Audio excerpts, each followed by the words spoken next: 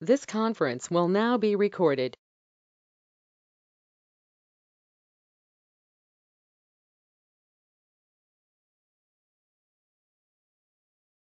Hello.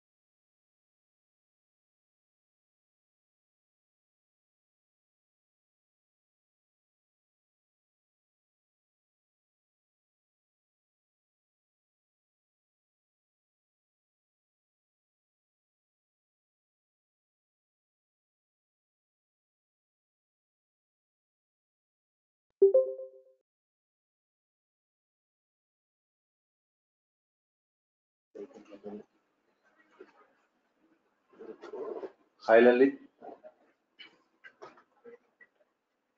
Hello.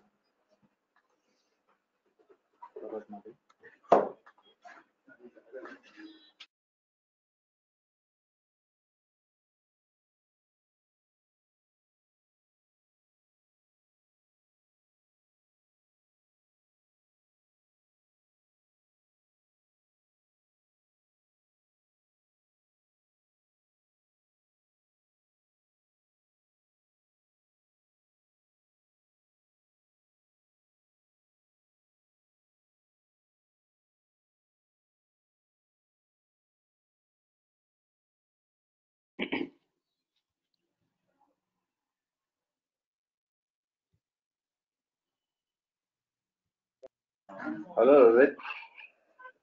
Hello, hi. Hi. You guys, Yeah, we joined. all right. Shall we start now?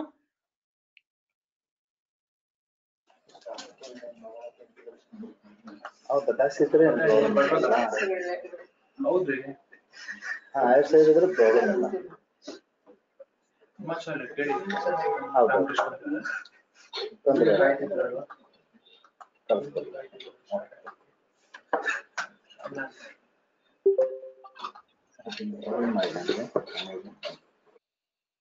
All right. So shall we start now? Yes, please. So last time, in our last part, we have seen that we have created the public instance, we have created the private instance, and then we have jumped from public to private, right? But the problem that we were facing is, though we have a private EC2 machine, we cannot configure those private machine. We cannot download any packages. We cannot upload any packages. We cannot communicate that on that machine. So what is the then use of having the private machine if we can't configure the thing, right? So to override this problem, to troubleshoot this problem, we have a concept called VPC NAT. What NAT does is we need to understand before that how the communication happens between two parties, between a sender and receiver. So let's say we all are connected via this GoToMeeting. So what does this GoToMeeting does is, it uses my IP, it uses your system's IP, and then whatever things that I'm talking, whatever the things that I'm sharing, it writes a packet, it creates a data, and then it sends it to you. Now all the people on the internet cannot receive this, right? On internet there are millions of users who is connected on internet, but to all 1 million or millions of users, this data is not sending. This data is only sending to couple of users, those who are connected to this GoToMeeting. So there is a particular public IP between you and me. Those are having transaction. The public IP of my and the public IP of your system are having a communication. Whatever the data I am sending you, you are getting on your side, that is on the receiver. So now this concept is public IP to public IP transmission of data. Now, when we are on the private EC2 machine, we do not have any public IP. So now this device called as network address transition comes into the picture. What it does is, there is a sender who is having a public IP. There is a receiver who do not have any public IP, who has a private IP. So in between this public IP and private IP, there comes an intermediary server or intermediary device called as NAT that does a public IP job on behalf of your private EC2 machine. Let's assume this is system 1 and there goes your system 2. The system 2 has only private and this system 1 will have also public. So sending the data from public to private, this middleware job is done by the NAT. So NAT acts as a public IP for the system 2. So public IP this system will send the data to the NAT. NAT will translate the data from public and send it to the private, that is system 2. Similarly, if system 2 wants to upload any data to the internet, so it will upload it to the NAT. It will send it via NAT and NAT will throw it to the internet. So this is filtering of your internet connection. Only the connection which is requested will be only delivered to the system 2 and system 2 will only able to make a connection. Now, NAT is not only for the sending of data and the receiving of the data. When you have a NAT in middle of your system 2, that is in middle of your private systems, at that time, any user on the internet, any request coming from the internet cannot go to the system 2 via net also. If you, me, trying to connect directly to the private EC2 machine via this net, we are not allowed to do that, and we cannot do that. Any users on the internet, any request on the internet cannot just directly go to your private EC2 machine via this net. Though the net, though the net serve the public IP part, still any users on the internet cannot reach to the system 2 via net. But system 2 can request any data he wants on the internet. If the private EC2 machine wants to have Apache server, then it can request via net to download the packages of the Apache server. It will go to that particular server of Apache, download the package, and then install in the system. Which means that private EC2 machines can make a connection to the internet to get the data. But on the other hand, internet users or internet requests cannot hit request to the machine. So it's like one-way communication. Only EC2 instance can request for the data, can upload for the data, can download the data. But on the other users, the internet requests that are coming cannot hit to your private machine. So this is a job done by the NAT. This is like one-way communication. All right.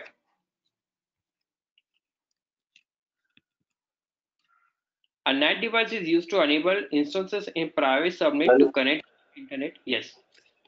Yeah, one question. Lalit, is this NAT like how we are going to establish the connection between the host machine and the virtual machine in the PC? Yeah, we will see that lab session. We'll see that. No, I'm just asking the question here. Are we doing the same in the EC2 instance? Yes. We in the same EC2 instance. Okay. Correct. So a NAT device is used to enable instances in private subnet to connect to the internet, but it also prevents the internet from initiating connection with the instance. So internet requests will not go to the EC2 machine, but EC2 machine can initiate any connections he wants. So it's like a one-way communication. When traffic goes to the internet, that's what I have explained. The IP4 address is translated to the NAT address, and that NAT address privately sends the data to the EC2 machine, and similarly vice versa.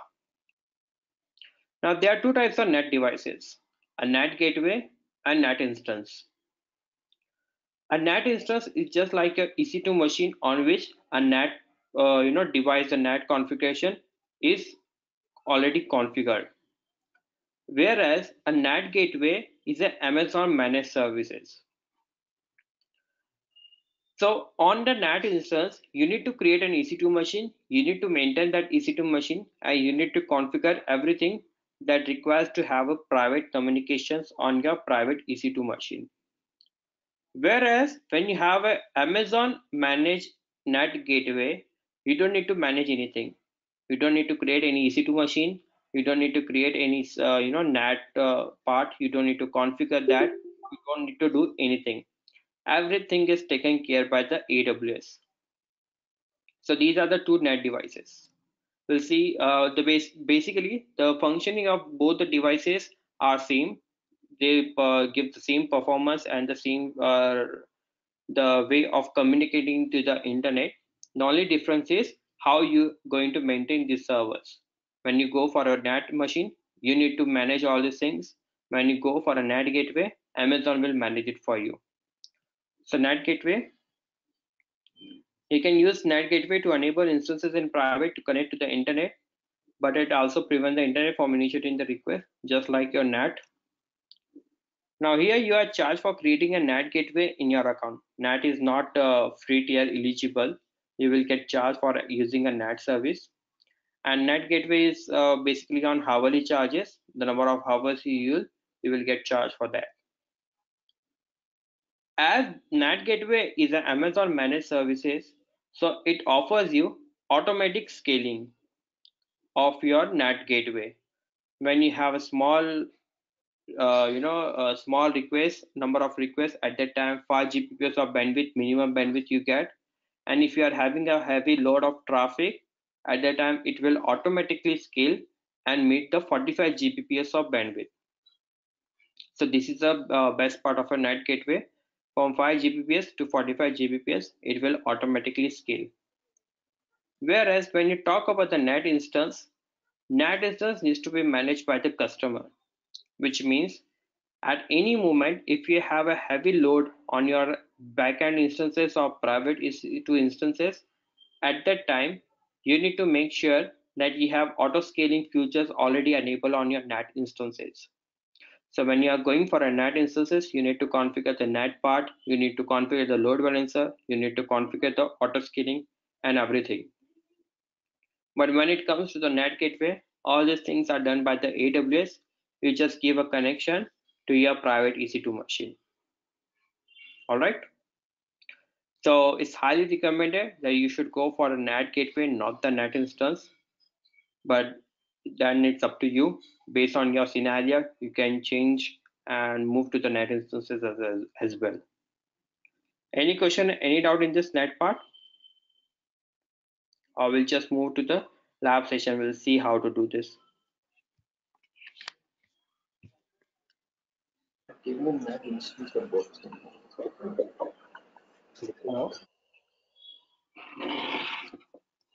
Any question, any doubt? No, Lalit. All right. So as we already know that we have private EC2 machine and we have public EC2 machine. Public have an internet connection, whereas the private do not have any internet connection. And if I go to my VPC section in the route tables, then my public route table is having an internet gateway 0.0.0.0, whereas in the private route table, we do not have anything, correct? Now, before we go, there is one thing that you need to always remember, which is very important part. NAT is always created in public subnet and then get associated to private EC2 machine or private subnet. You need to always create a NAT in public subnet and then connect to the private subnet. Why? Because our internet gateway is connected to the public subnet, so it will take the internet from the public subnet and then filter it and provide it to your private subnet. So that's why it's always recommended or it's always mandatory to always create a NAT gateway or NAT instance in public subnet and then associate it to private subnet. So from the left hand side, there is a NAT gateway available. You can just click on NAT gateway.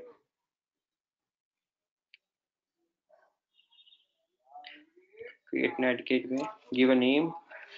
Now here is asking for the subnet. So as we know that our subnet 01 is a public subnet and subnet 02 is a private subnet. So I will select the public subnet 01. And here it's asking for the elastic IP and we do not have any elastic IP as of now, we haven't created. So there is a direct option available to create an elastic IP. So here you create an elastic IP and then click on create a NAT gateway. So now NAT gateway has been successfully created, but it will take time to create. It's under pending state. Again, going back to the route tables, then clicking on the private VPC route table, private route table, and in the route section, we'll do edit, add a route, and this time we will add 0.0.0.0/0, and target will be our NAT gateway, the one which we have just created. And click on save routes. That's all you need to do. Now what you can do is, so it will take few seconds now to connect to the NAT. It's under pending. If you want to create a NAT instance, you can just click on launch instance, just the way that you do in our normal EC2 machine. Click on community AMI and here search for NAT. So these are NAT enabled EC2 machine. You can just click on select this, whatever the EC2 instance. You can select the configuration type and you can create an EC2 machine in your public subnet. And once you do, you need to just go to the routing section again and provide the IP address of your EC2 machine of your NAT gateway. That's all. So now I'll just connect to my Bastion server first of all.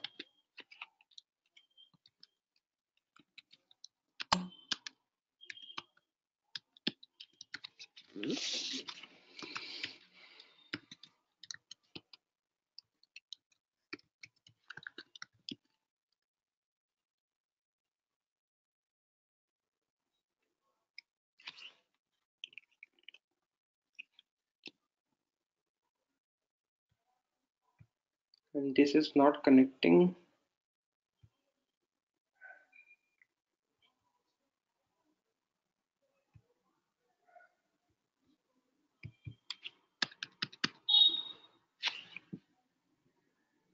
Okay, we are connected now to our Amazon Linux to AMI, which is 0.201. That is our public EC2 machine. Now we do sudo and we already have that key ssh-i key.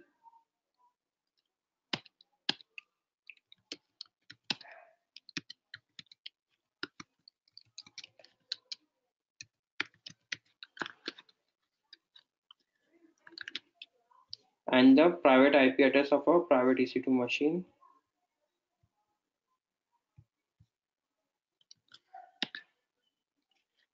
And we are connected to our private 1.139. Previously it was 0.209. So before that we do not had any internet connection, but let's test this time. We must have internet connection.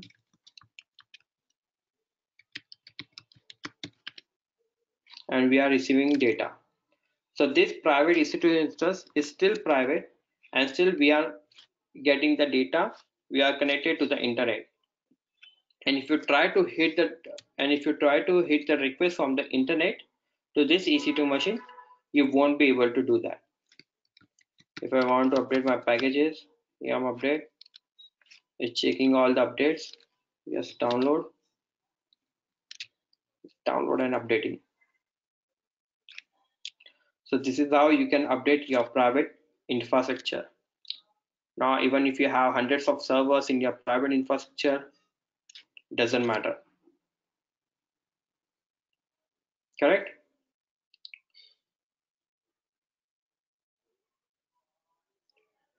So I have no doubt.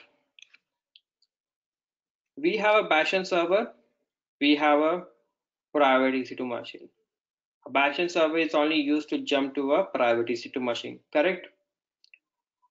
Let's say I have installed Apache server on my EC2 machine, which I want to upload my entire website on this site. But this site doesn't have any public IP. So how users will access to my EC2 machine on port 80? Did you get the scenario? There is a Bastion server, there is a private machine. Bastion is only used to connect to a private machine, whereas on my private machine, my website is running, Apache server and a certain website is running. But this website doesn't have any public IP, so how a user can access via a browser on port HTTP? On VPC group, you can allow for this private IP port 80. Security group. VPC, yeah. So here I just need to enable the port 80, correct? Yeah. Let's do that. HTTP is open to the world, and then let's just download the Apache server. But It is Service HTTPD start. Now watch. Still we do not have any public IP. How to access the data from the browser? We do not have still any public IP. so NATing gateway application gateway. No application. No. See, one is only the inbound is enabled. No, the outbound side of public IP of the that. Public IP? So we have to NAT. You can NAT it, right? How? Hello? Hello? Yes, how?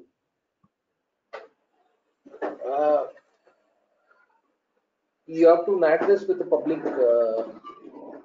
instance. Yeah, that's what. But how to do that?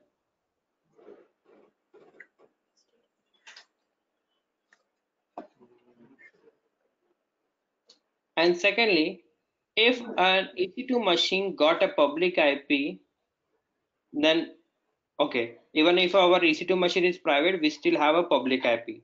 But that public IP won't be useful because it doesn't have any internet connection, so it will not be useful.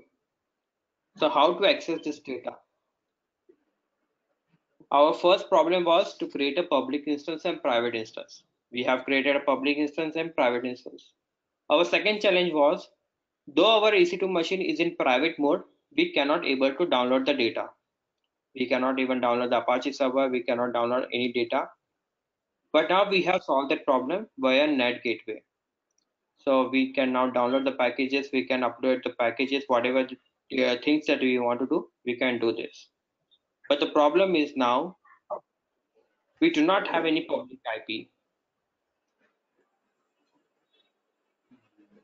So what is the use of again having a private EC2 machine, having a NAT gateway and everything?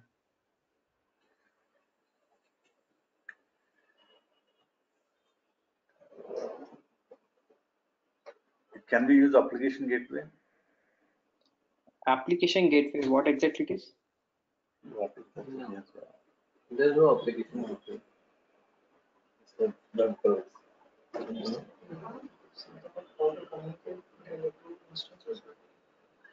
No, one is this is now private, right? So it cannot be accessed in the cloud. To access in the cloud, we have to assign associate with the public IP. Sorry, once again. Only then it will get.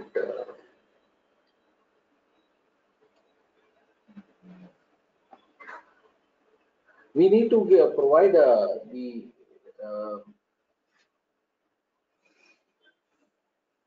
We need to associate this with the public IP.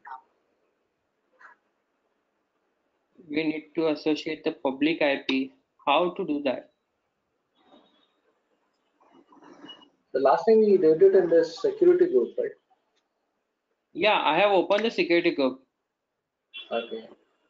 Now The security group is open. Security group is open. It can have any communication which is coming from port 80. It can receive.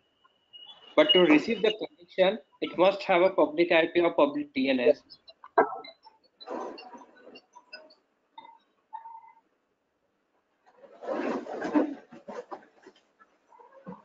You have to add this in that public instance. Sorry, once again.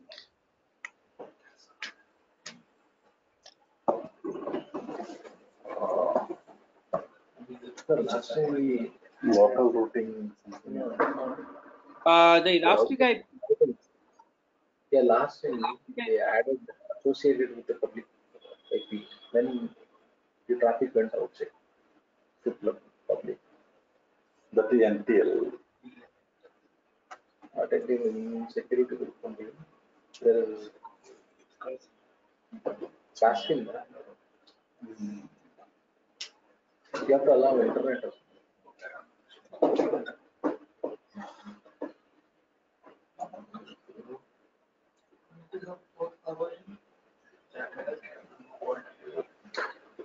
No. If you don't have any public IP, outside user 80 port will not be accessible. So you have Correct. to allow for public IP. But if we get a Same. public IP is only accessible if we are EC2 instance is a public subnet. Yes. So what is the use of having a private subnet and private EC2 machine?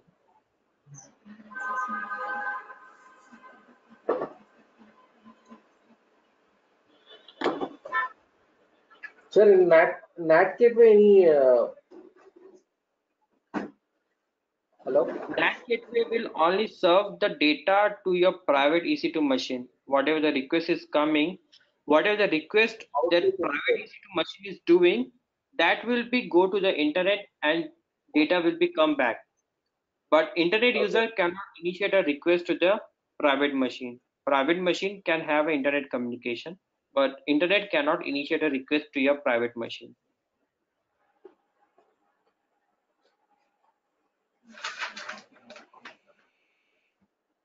So in that case, what is the use of having such kind of infrastructure?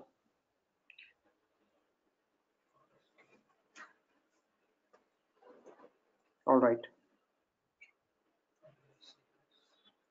See, Lalit, in general terms, no? Hello? Hello. Hello? Yeah. Yes. Yeah, in general, traditional firewall or anything, we associate, what we try to do is we try to, create an object where the public IP will be natted with a private IP. Yeah, that's what we have here. On our Bastion server, there is a private IP on which this public IP is mapped. Yes. So when you call this public IP from the internet, this will be accessible. Correct? But to have But accessibility, we I must can. require an internet connection. Just wait a second. So now let's say I want to connect to your computer. From my computer, I want to connect to your computer via RDP. All right. So you have given me your public IP. So from my public IP, I will connect to your public IP, and then I can just log into your system and I can connect to your system via RDP connection. Yes, Correct. that's possible. Correct. Correct. But what if your computer do not have internet connection? Oh. Will you have the public IP now? No. Exactly. That's what our problem is. I want to connect to your computer, but your computer is not connected to the internet. So you do not have any public IP. Now what you have is your own private connection in your system that just through which only you can download the data. You can do whatever the surfing you want to do from your system, but you are not allowing me to connect to you. Correct. So how I can connect to you now? What we need to do this? Okay, outbound traffic or anything actually, Yeah, even outbound traffic is open. All ports are open to the world. We have private subnet also. All outbound traffics are open.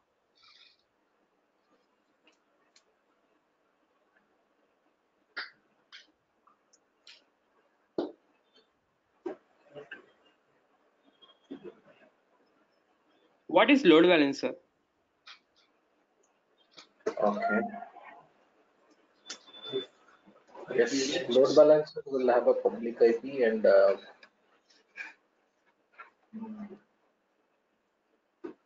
okay. Okay.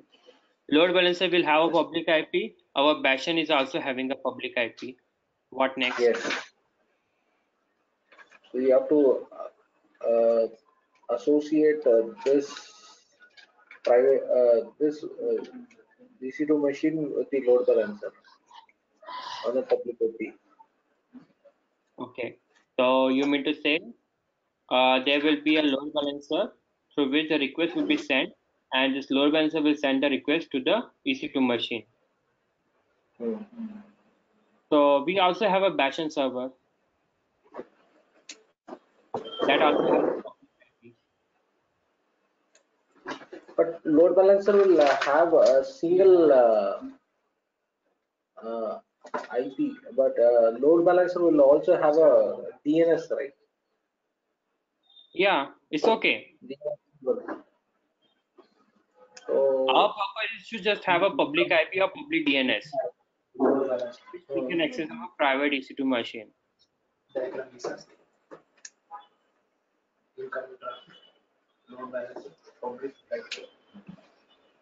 And where will you create a load balancer? Where you will create a load balancer?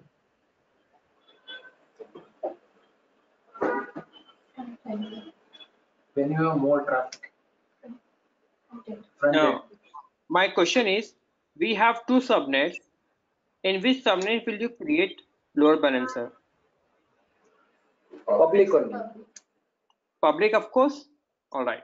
Yeah. So let's just have a look on this picture. This is a real-time architecture. Just try to understand. These are the millions of users who is requesting to your data, correct?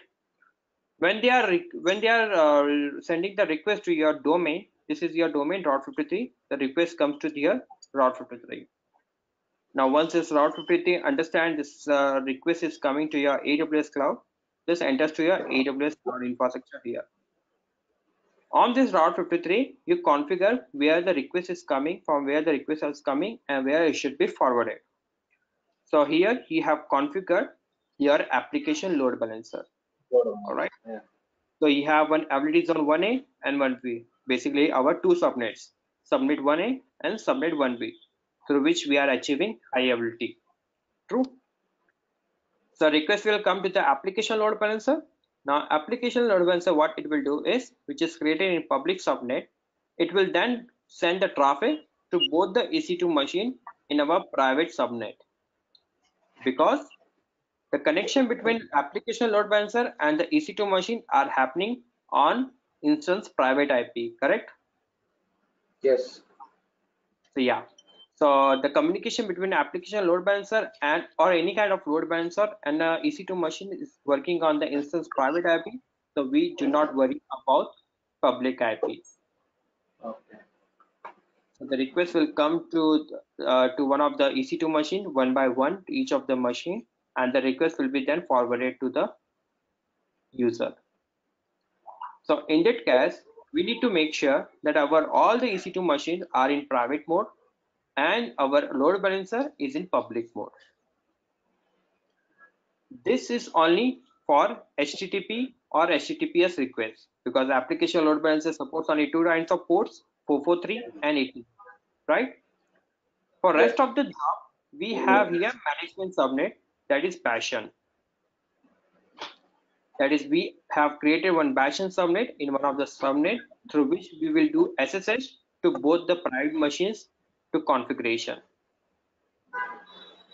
If you want to download the Apache server, if you want to configure anything, if you want to install anything, whatever things that you want to do, via this Passion server, you will connect to all the EC2 machine running inside it. And for request sending, whenever user is coming, user's request is coming, it will come via this application load balancer. Okay. All right, now you got it. This is the Yes, one yes. of the most secure infrastructure, and this is the same thing that you need to follow in all the architectures you will design. Now, this is one of the security group. On the security, what we have, there is a load balancer and there is one auto scaling. Like auto scaling, if you want to do between the two subnets, then you can do. So with this infrastructure, you have fault tolerance capacity, you have high availability, you have a secure infrastructure. So all the 3-4 pillars that we are talking about the AWS well architecture framework, this architecture has everything. So can anyone tell me, to design such infrastructure, what are the steps that we need to take? Starting from the basics, from even creation of the VPCs and everything, what are the things that we need to do to set up the entire infrastructure, except the Route 53?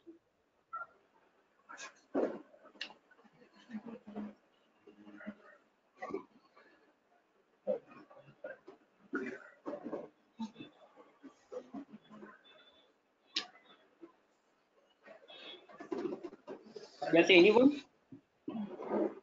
Okay, first, how many issue machines. EC machines you want? As of now, let's say one, but that will be in auto scaling mode, so it doesn't matter. Okay.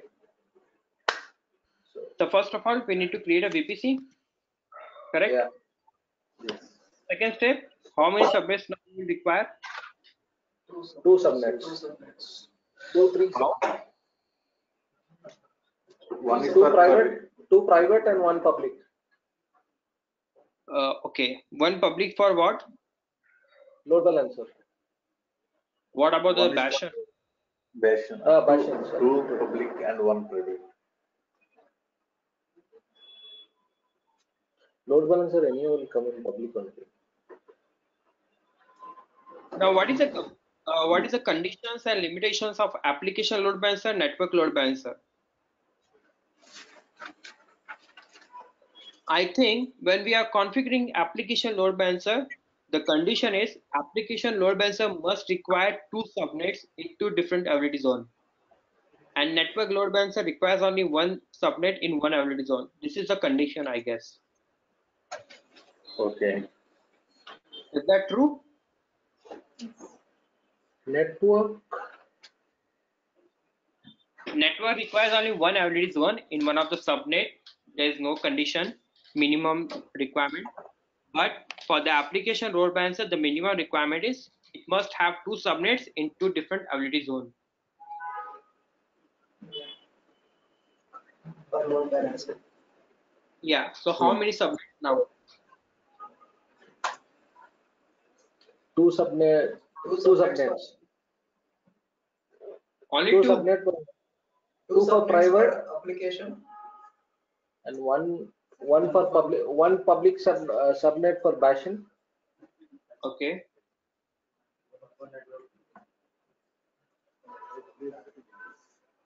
So from my understanding now, here you need to look into this picture. This is availability zone 1A and this is availability zone 1B.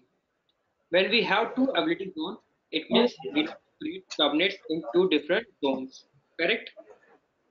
Yes. Because one subnet is always equal to one availability zone, and one subnet you cannot enter two availability zone. So when we are creating application load balancer subnet, we need to always have availability zone 1A and availability zone 1B, two subnets. So for application load balancer, we will require two subnets. Similarly now, for our application, which is residing in our private subnet, if we want to achieve the high availability, then we must always have two availability zone again, which means two subnets, correct? Yes. So 2 plus 2, 4, and then we will require one for the management. That will be fifth. So total 5 subnets will require. VPC1, subnet 5. Next what? What will be the next step? Root table. This is No. internet gateway. So we need to create an internet gateway, right? We need to create an internet gateway. We need to attach internet gateway. Then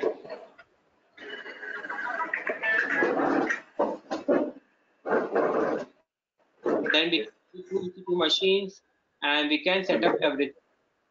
Now out of this total infrastructure, we have one VPC and two subnets. So what we will do is we'll quickly create 3 more subnets and then we will configure everything. All right. Did you get this diagram? Yes. Everyone? Any doubt?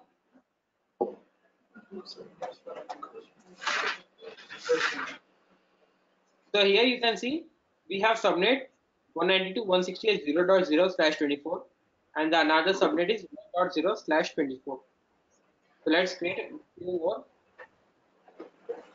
Now before that, let's just make it subnet 1. I would say here 1A, This is for application. Sorry. This is for the bastion, I guess. Yeah.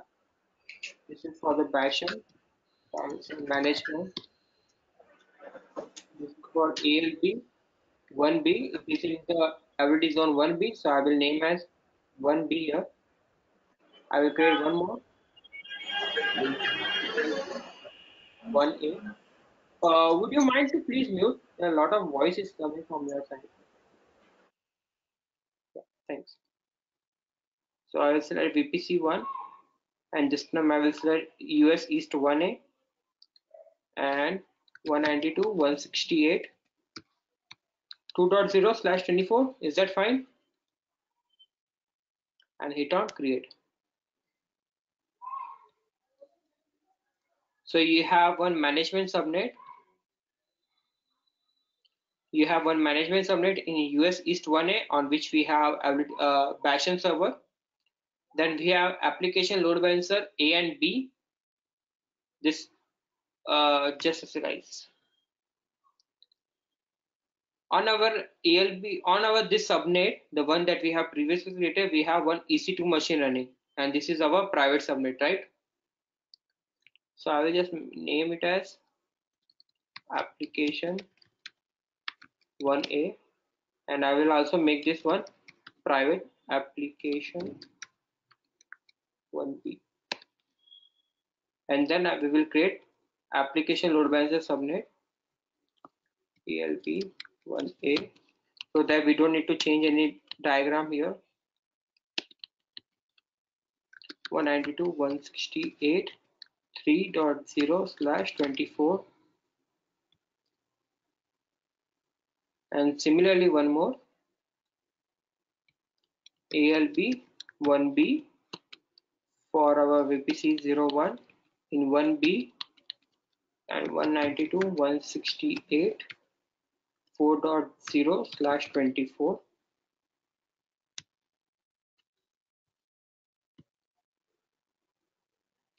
Alright, so we got our management server on which our bastion server is residing.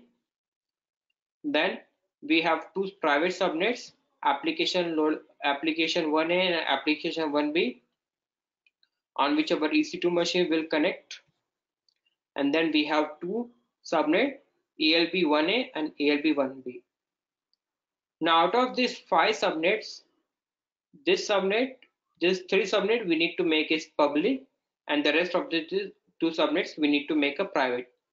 Correct?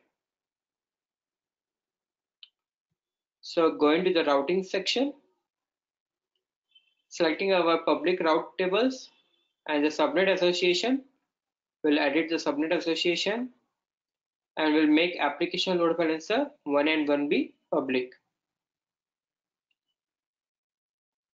And now to the private route table, we'll make the application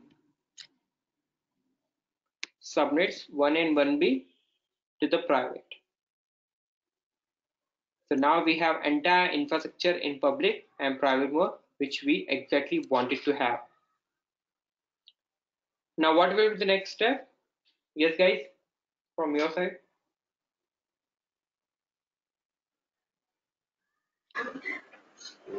Next step is routing tables.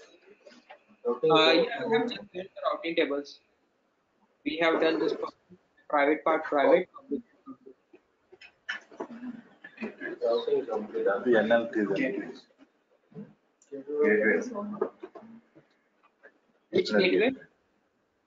NAT gateway is already created, internet gateway is already created. This is the existing system on which we are working on. Associating the private some private server should be in different location. Sorry, pardon? We have to associate the subnets to the EC2 instance.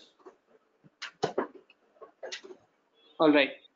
So now we have one bastion server and we have one EC2 machine.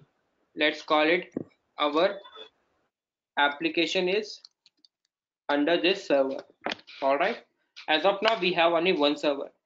Out of these two subnets, we have only one EC2 machine, and we will configure the auto scaling mode. So if one server goes out of the power, it will automatically create the another EC2 machine.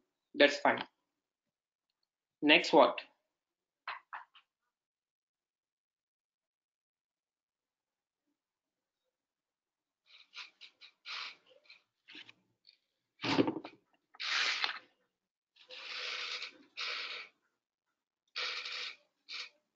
Yes, guys, the picture is in front of you and everything. Load balancer configuration. Application load balancer. It happened here. Load balancer in the entire. Load balancer only subnet we have created. Yeah, so we need to configure the load balancer. Load So going to the load balancer section. because we only created subnet. Now we have to Application load balancer. Here we say DL anything, and we'll make it as, and we'll keep as internet facing load balancer 80 port open in our own VPC 01, and then we have two availabilities, one US is 1A and 1B. Now in US is 1A, which subnet do you want to connect? That is ELB 1A, and in US is 1B, we have created ELB 1B. So that particular, select here and click on next, configure security groups. We'll create a new security group, and what we'll say, ALB HTTP port open to the world. Next, configure routing, create a target group,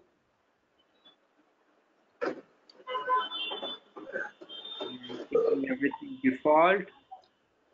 We'll just shorten the threshold. Register targets, the two targets that we are running. So which target? Both the targets or the application one? application. Correct. Next, review and create.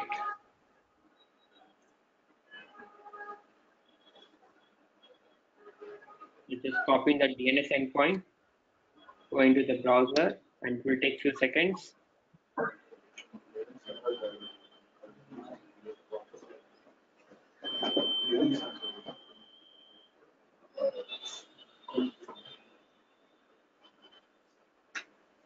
Why showing there is no target?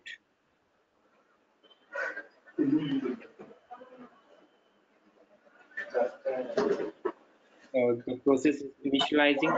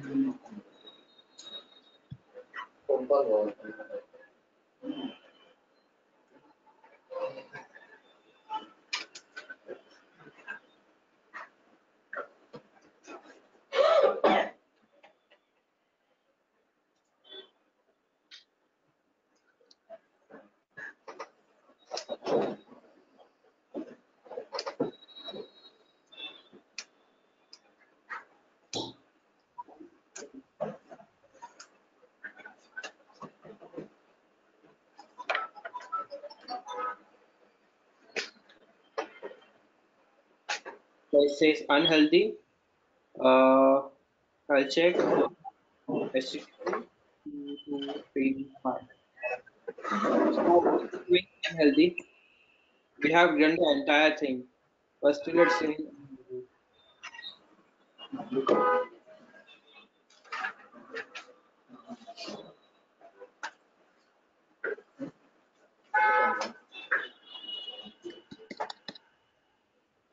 cd/var w html. This is our public directory. We are index.html. I'll create just small file Okay.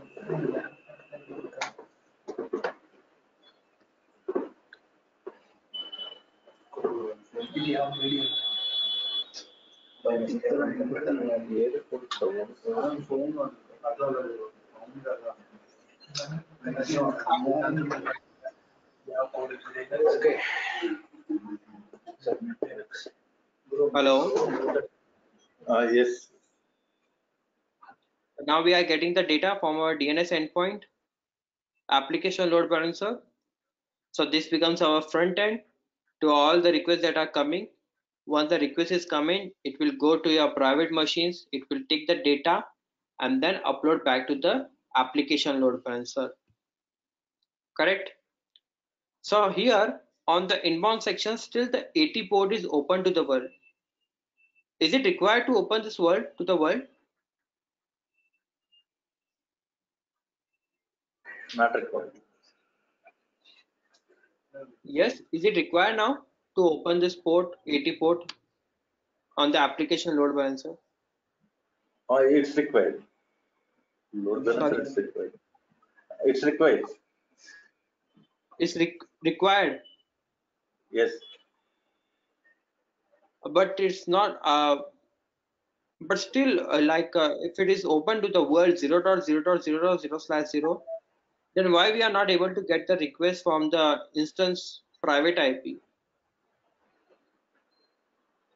Can we make it more secure? Because now the request is coming from the application security group.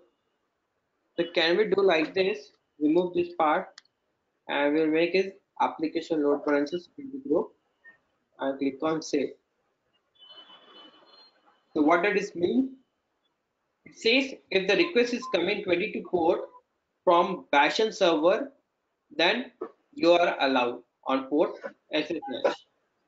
And if a request is coming on port HTTP on port 80 from the application load balancer, then only it's allowed.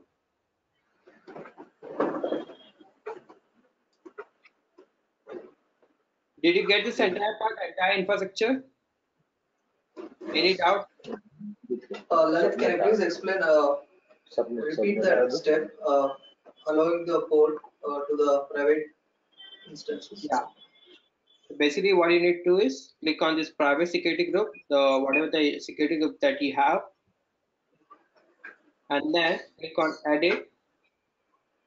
On the HTTP endpoint, you just need to type S and there will be a list of security group. So this is the security group that we are associated to our application load balancer. The one that we have created to, for the application load balancer, we'll select that security group. So if a request is from the application load balancer, then only we will allow it. And then here on port 22, the request is coming from the public security group, that is from the Bashan security group, then only do allow for the SSH. No other user should be allowed. So that's what we did. Now our private instance is clearly private. Okay, Lalit. Yeah, thank you. Now I have another question. What if I delete NAT gateway? Sorry? What if I delete the NAT gateway? The NAT gateway which I have created, what will happen to this NAT gateway if I delete? You cannot, private cannot directly access public. Yeah, the private cannot access internet. Not required also. So, but the application will run. Application will, right? Yeah, application will still run. Only the thing is the private EC2 machines will not be able to access internet. It's not required now. Absolutely true. So now, based on our architecture, the one that we have designed, do we require any internet connection now in our system? No, not required. Because we have already downloaded the packages that we want, we have configured everything. Now we do not require any internet connection for anything. And yes, we know that NAT gateway is highly chargeable.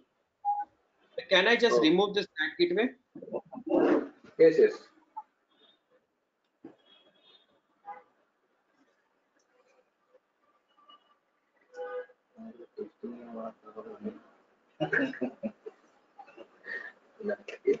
credit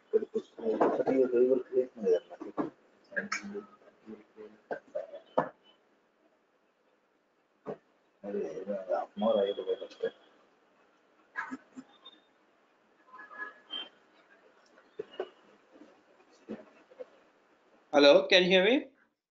Yeah, Lalit, how is the NAT gateway charged based on the downloads what you are doing, usage or what? Yes, based on the number of transmission you are doing plus hourly charge, because it contains NAT configuration as well as it contains elastic IP. So you will be get highly charged for this using a NAT gateway. Okay. Similarly, NAT instance.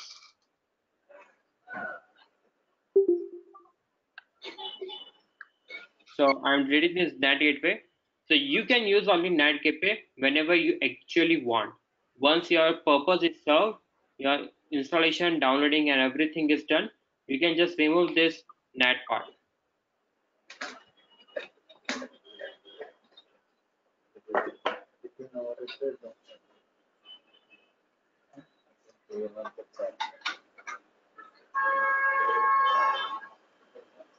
So are we clear as of now, whatever we have seen so far?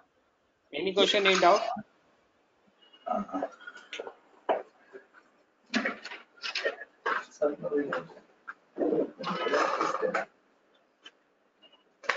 Hello? Any other alternative way for assigning internet for private? No, only NAT instance and NAT gateway.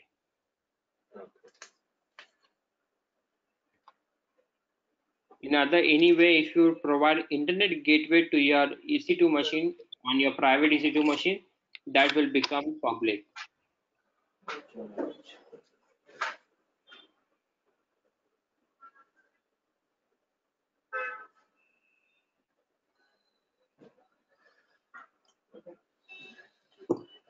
All right then.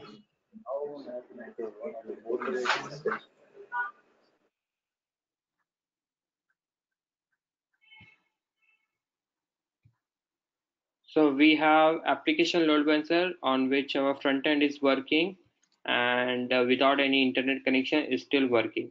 So our entire infrastructure from all the perspective is secure. So with this architecture, we have security, we have fault tolerance capacity, we have auto scaling features, we have then high availability, we have all the things which is required to design an infrastructure on the AWS cloud based on the well architecture framework and the best practices. Correct? So next thing what we'll see is now.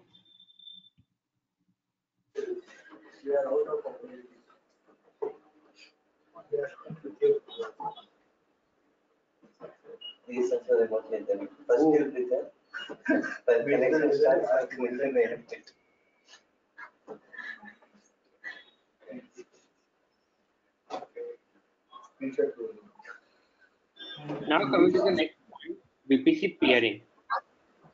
We have a giant network, more than 65,000 of IPs, or if you want to distribute your VPC into multiple groups, into multiple VPCs, then we have a VPC peering. So VPC peering connection is a networking connection between two VPCs that enables you to create a traffic between them privately. Instances in either VPC can communicate with each other as if they are within the same network. You can create a VPC peering connection between your own VPC with a VPC in another account or VPC in different AWS region. So whatever it is your combination, you can design your infrastructure. Now, as you can see here, there is a VPC 10.0.0.0.16 and there is a VPC 20.0.0.16. If you have a VPC peering connection between these two VPC, any instances can connect to another instances just like they are within the same network. We have created one public EC2 machine, and then we have created a private EC2 machine into different subnets, and then we have connected from public to private. Now the same you can do from one VPC to another VPC. The condition is, okay, there is one more scenario. Let's say there is a VPC A 10.10.00/16. There is another VPC B 2020.00/16, and in between these two VPCs there is a VPC peering. Then we have VPC C, that is 30.30.00/16, and in between B and C there is a VPC peering connection. So between A and B there is a VPC peering, and there is a VPC peering connection between B and C. So if you are sending or connecting any EC2 instance in this VPC to directly to C, this kind of communication is not possible. Sending a data connecting to a machine from VPC A to VPC C via VPC B is not possible. You need to have a dedicated link between VPC A and VPC C. Then only you will be able to communicate between A and C.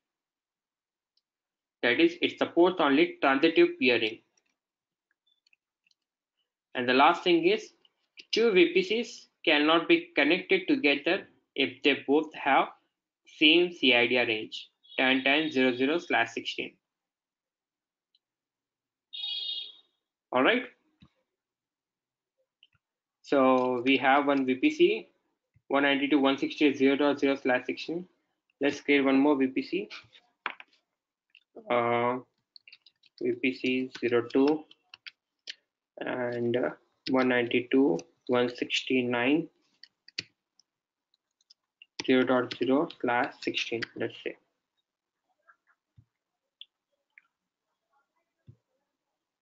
And on this VPC2, we will just create one subnet. Subnet VPC2.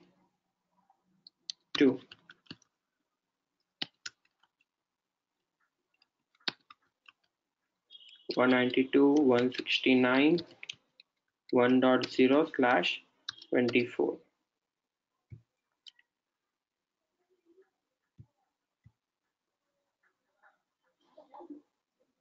All right. So we have, let's say, you have one management subnet and you have a subnet in another VPC, that is in subnet 1A, in subnet VPC 1A and 1B.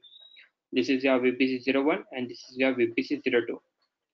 So any EC2 instance in this management subnet, if you want to have communication on this EC2 instance in another VPC, we'll see how to do that. So to do that, let me just quickly create one more EC2 machine.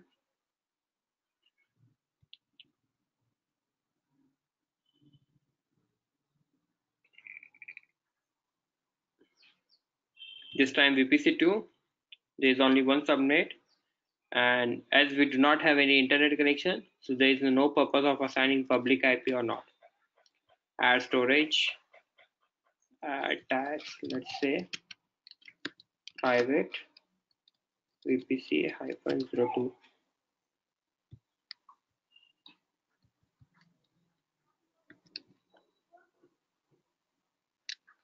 Review, launch.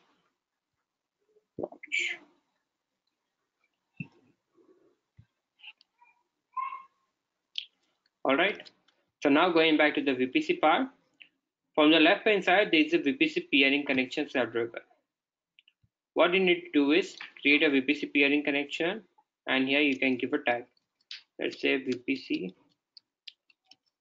peer. Now, which VPC is your requester and which VPC is your acceptor? That you need to define. So definitely requester will be one of your VPC. So let's say my requester is VPC 01. It doesn't matter. And now, who is going to be your acceptor? That is another VPC. Whether it is in my account or whether it is in another account. Whether it is in same AWS region, that is North Virginia, or whether it is present in another region. So one of you have asked this question, like if this belongs to another region, then how we can connect? So from this, you can select another region and select the region where the another VPC is residing and select that region. Now, as of now, we both are in the same region. So we'll select this same region. If it is another account, you can give the 12-digit account ID and that person will get the request. So in my AWS account, in this region, which is the acceptor, let's say VPC2 is my acceptor. So the requester is 192.168 and the acceptor is 192.169. Create a peering connection. So now it says a VPC peering connection has been successfully requested, which means this is under still pending. Until the acceptor accepts the condition, the request will not be fulfilled. As our VPC requester and acceptor both are in the same thing, in the same region, what we need to do is click on action and click on accept request. Yes, accept. Now here you can see the connection is active. But it doesn't mean that your EC2 machine can talk to another EC2 machine directly now. What we need to do is we need to change the routing part. So going to the route table section, in your default one, we'll just do the routing section, that is add routes. And here we need to define the opposite IP range. Here it has 192.168. So this time we'll define 192.169.0.0/16. Target will be our VPC peering connection, the one that we have just created, and click on save. Now the same thing that we need to do on our VPC2 route table. This is a VPC2 default route table.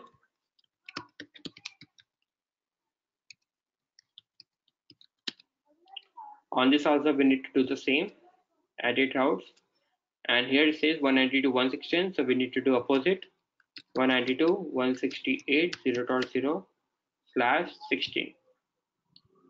And from here we'll select again peering connection and VPC peer and click on save routes. Now your EC2 machine, that is Passion server, can connect to your another private machine in another VPC.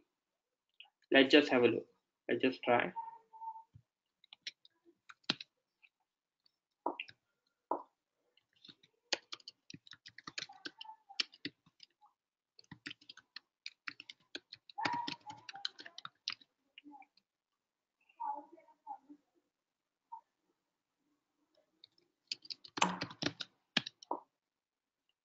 Then SSH-I, same key, and this time I will connect to EC2-user to another EC2 machine in another VPC, that is private VPC, in my VPC 02 via instance private IP. Yes, connect, and you are successfully connected, just like your home.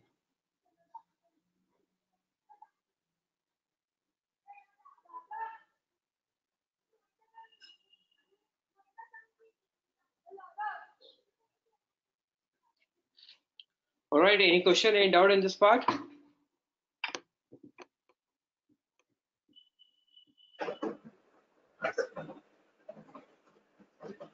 Lalit, one question.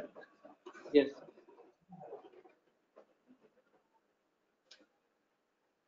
Yes, please. Can you create VPC peer in two different locations? Two different locations. Sure. Two different regions. Two different regions, yes. But Of course. that's not going to happen. In the VPC peering connection, create a peering connection, and here you can select another region.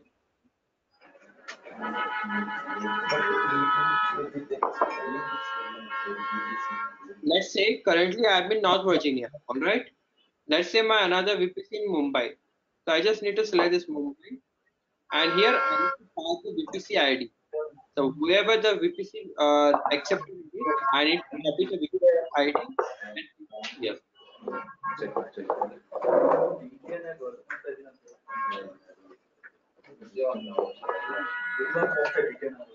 Yeah, Lalit, one quick question. This there any too much of latency? Say suppose me connecting to Mumbai VPC or me connecting to say from India, I connect to any other region. Will there be latency based on the distance? No. This is Amazon private link, so there will be no latency as such. Okay. Lalit, if you want to practice, we need to create VPC, no? VPC gateway also, no? No, So it will not be- VPC, not VPC gateway, just a VPC peering connection. No. Like if you want to practice this one, lab practice in home, Yes. so we have to create gateway, no? VPC gateway, so it will be charged, no? Why you need to do that? VPC gateway. You're talking about NAT gateway? Yeah, NAT gateway, sorry. NAT gateway is when you want internet. Okay. If you want to download on a private PCB machine, if you want to download or anything, that time, if you no download or anything is required, no. So one thing now, can we design in such a way that one VPC is for only management, other is for the production, so that the management VPC will have an internet connection and the production infrastructure will not have any internet connection?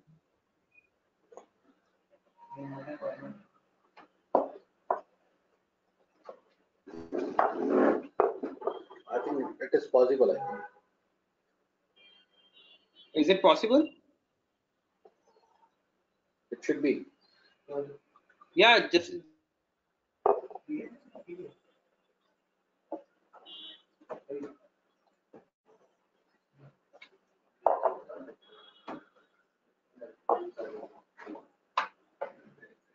can easily talk to another subnet without having internet connection. You can see here internet gateway. There is only two internet gateways, one for the default VPC and one for the VPC 01. We haven't attached any VPC, any internet gateway to VPC 2. Neither the NAT gateway.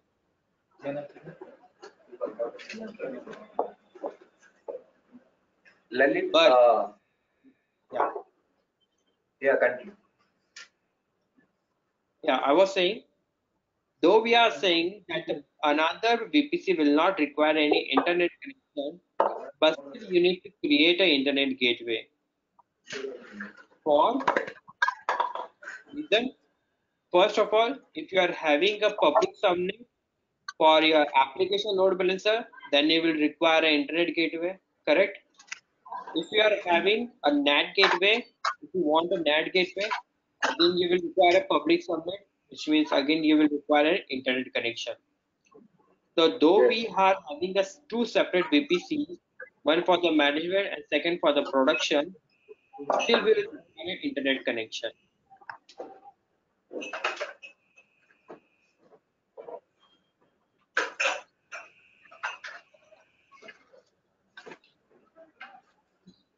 Do you guys want to try this? Because this is not easy as it seems.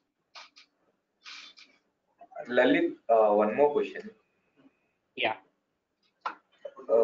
Creating a peering connection to VPC in a different region, is it possible? Peering connection. Pardon? Once again. Create a peering connection, not VPC connection. He showed me. That is VPC. Peering, VPC peering, yes. That is what he showed. No, this is peering connection. Connection. It is different.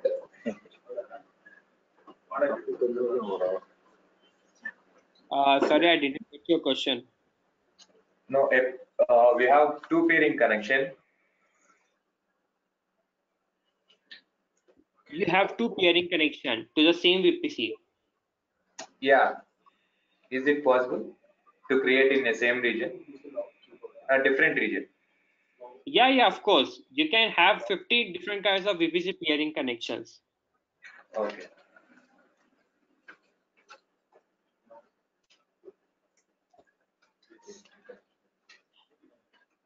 If you guys want some time to try this, you can try it now. because this is since not very easy VPC part. You need to go through a lot of things to troubleshoot all this networking part. So if you want to Lalit, try this, I have one more question. yes. But peering connections are only available in VPC in the same region, right? No, man. It is available in There, all regions. he showed no practically that option is also the different thing. See He here, showed when you you the click on option, right? create, see, look into the screen. When you click on create peering connection, here it says, do you want to connect to this region or to another region? So from another region, you can select one of the region in which you want to have communication. Let's say this is in North Virginia, and now I want to connect from Mumbai. So whatever the VPC, I need to provide the VPC ID here, and I can click on create VPC peering connection. That's all.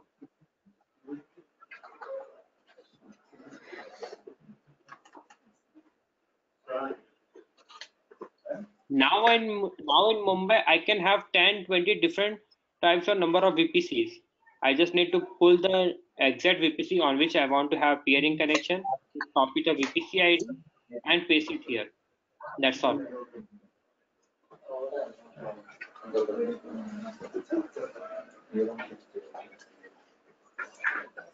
Just let me show you. I'll show you. This is I am connecting now to the Mumbai.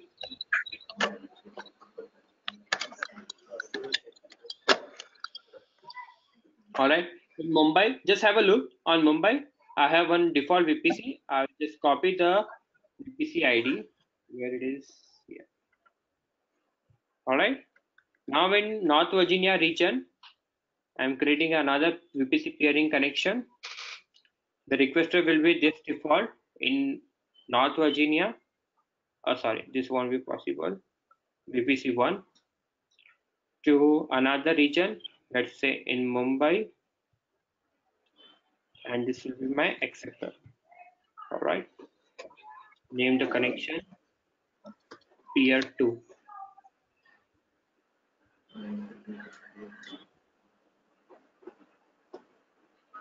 Done.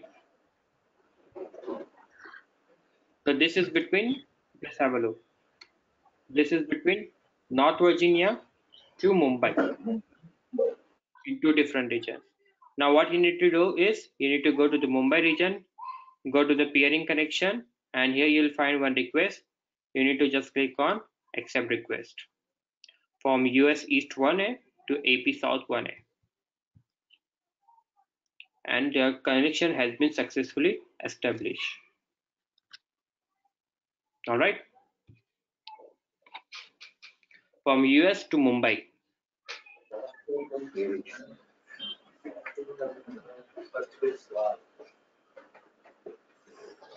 ಯಾವ್ದಾದ್ರು ಕೇಳ್ತಾರೆ ಕುತ್ಕೊಂಡು ಏನ್ ಮಾಡ್ತಾರೆ last wait ನಮ್ದು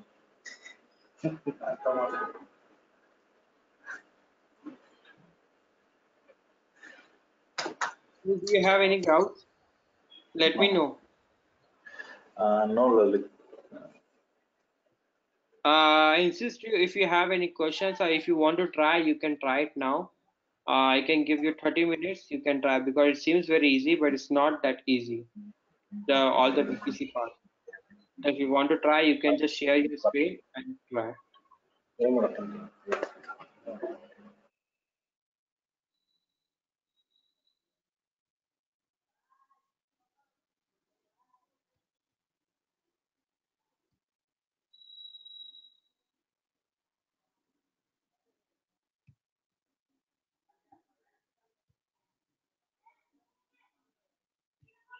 So are you trying? Or shall we just move? What will? No, I think we'll try it later, Lalit. I think it requires a lot of time and also follow the lot of procedure. All right. We'll do it later.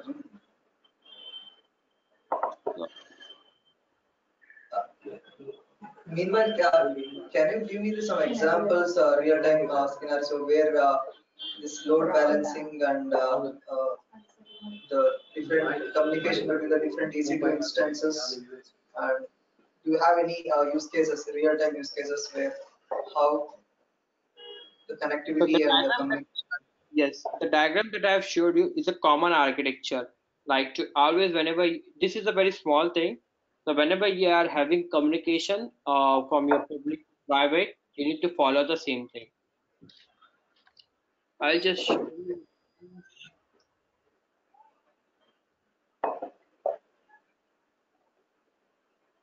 Let's just assume this is your VPC. Just a second.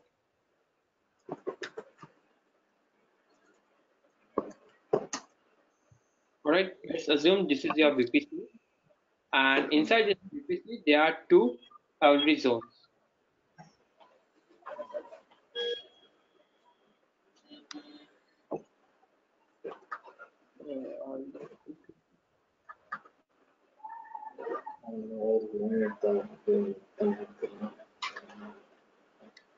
So let's say there are two boundary zones, 1A and 1B, and then you have few EC2 machines and few subnets.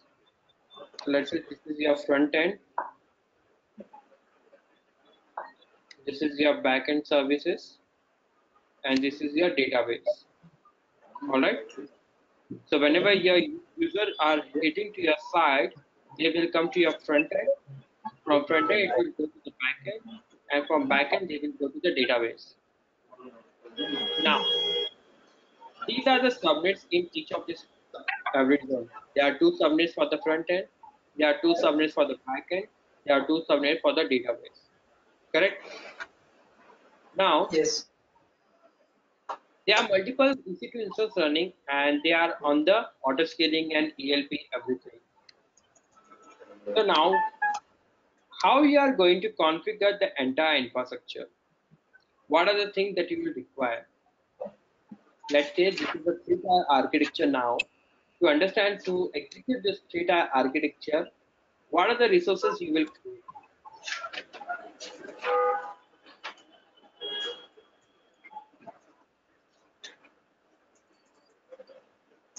What are the AWS services you will require to design this three-tier architecture? You have one VPC, you need to design into a different ability zones. Now what next?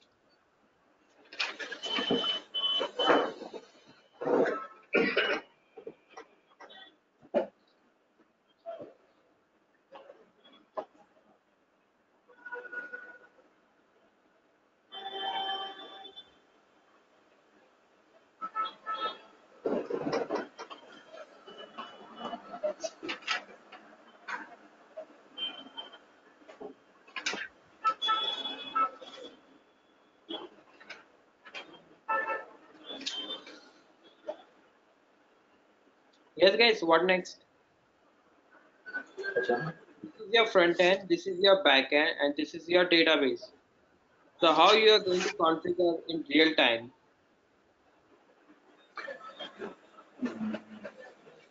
The front end will be in public. Hello? Why we require a public? To access the Internet. I think and also not the required. No. outside. Load balancer, when load balancer is there, it is not required. Now, private. Hello? Hello? Sorry, Lalit, can you repeat the question? Firstly, I did Yeah, not understand. question was very simple. What are the resources that you want to design? What are the resources you will require?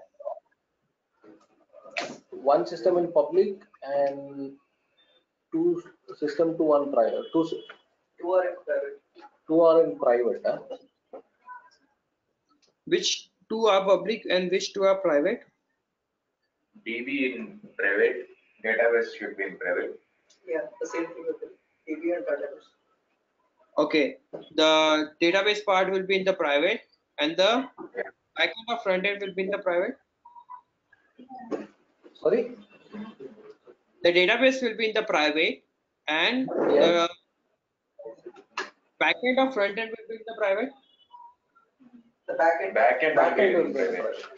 Okay, so here you have two subnets and here you have two subnets. Total 4 subnets will be in the private. Okay, what next? I think now public also can kept on another private subnet. Since That is the if you front. are using load balancer, if you are Okay, the using front. a load balancer. Okay, the front end can be also in the private. Yes, if you are using application load balancer. Okay, so 6 subnets we will require, which is in the private mode. Okay, next.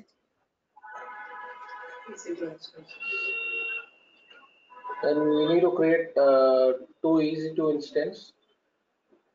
Okay.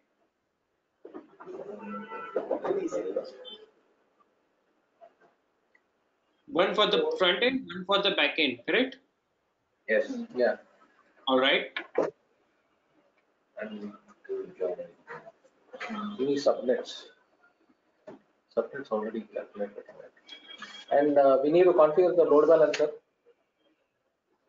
We need a load balancer. Okay. How many load balancer you will require? Two. One for the networking and one for the application, the backend. Okay. One for the front end and one for the back end. Which load balancer will you use? Application load balancer. Why application? Why network? Why not network? Front end, only the front end will be connected. The end user will be talking only to the front end. That also you can do with the network load balancer. Network load balancer also support 80 port, 8443 port. Network load balancer also can be used, but here it is we are having their limitation is one subnet, right? No. We have 6 subnets, right? 2 here, 2 here, and 2 here. We have 6 subnets. So I think application network both can achieve this part.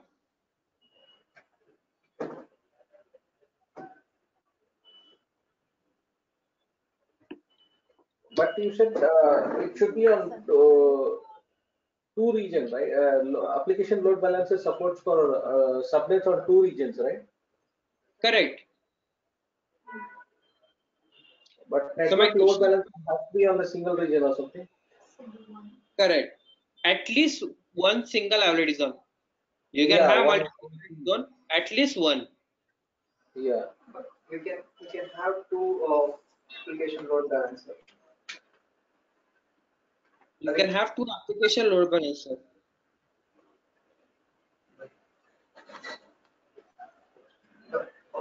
Two application instances and one load balancer for the 2 subnets. 2 subnets. 6 subnets over, no? 6 subnets he has already. Subnet he has already that we have taken 6 subnets. For one instance, 2 subnets, and here 2 subnets, 6 subnets we have taken totally. Now he has separated C for your computer. So 6 subnets. Right? 2 only. Only 2 regions, right? And then 1 load balancer. Now you have 6 subnets, all right? Yeah.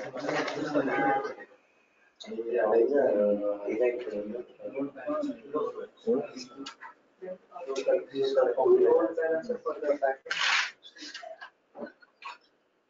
Total Two application, one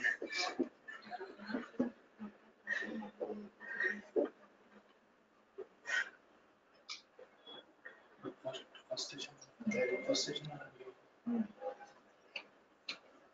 So application or network? Well, two load balancers is more than enough now. For one is front end and another one can use for back end now. Correct. We require 2 load balancer. Now which load balancer? Application load balancer or network load balancer? Front end will use application because the application is accessing from front end only now. We have to use application will be in front end only now. Why not network? I think from network also we can also connect from the internet. Network will be in public now. Load balancer network is like all load balancer will be on public only. All load balancer will be on public only. That is front facing, right? So if the application load balancer supports, if it is only HTTP and HTTPS, we can use application load balancer. TCP means network load. 80 and 443, that is HTTP and HTTPS, are also TCP. VPC.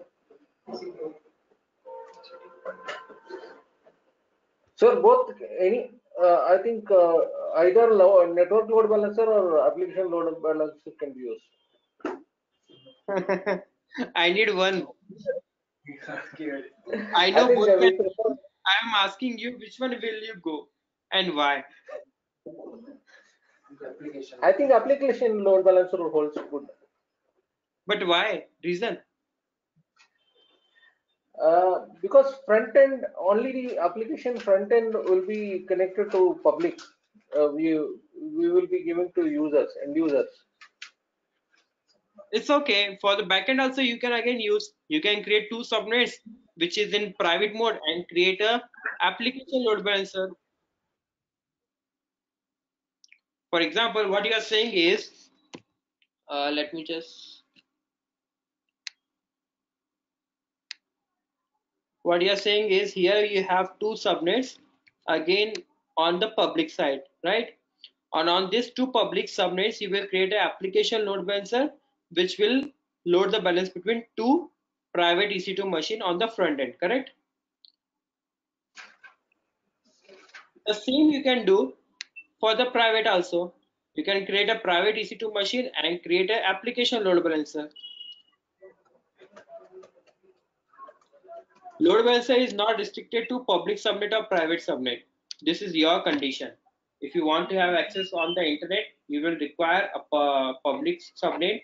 If you do not want to have access on the internet, you can remove the private public part. So why application? Why not network?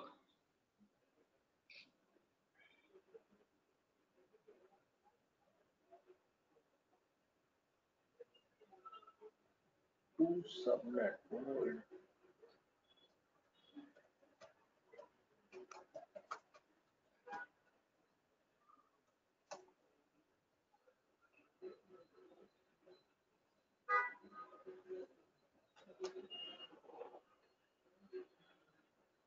Network also support HTTP and HTTPS.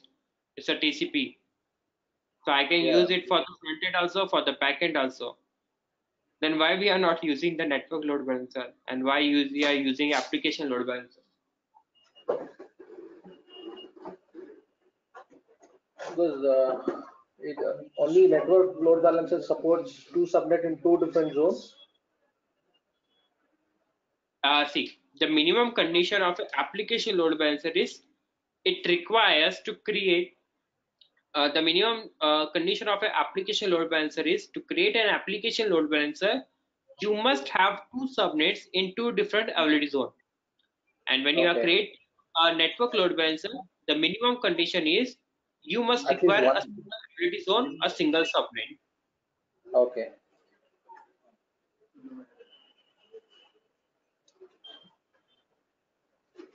So I don't think it's a major issue. Even for the front end also, we can create a one single subnet and we can create a network load balancer.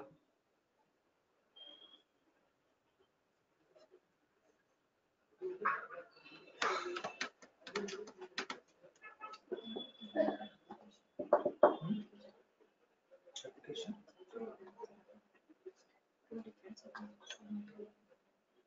Application. Better. Two subnet.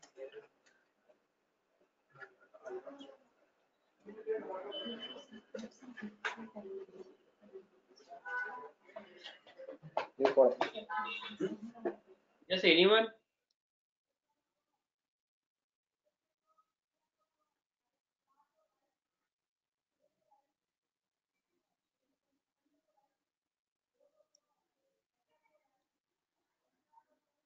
Why application and why not network?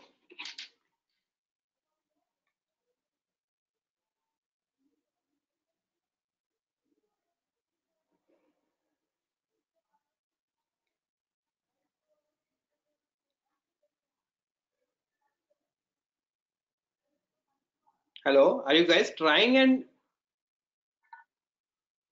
are you actually doing the lab session or what? Discussing it, that's it. Okay, all right, fine.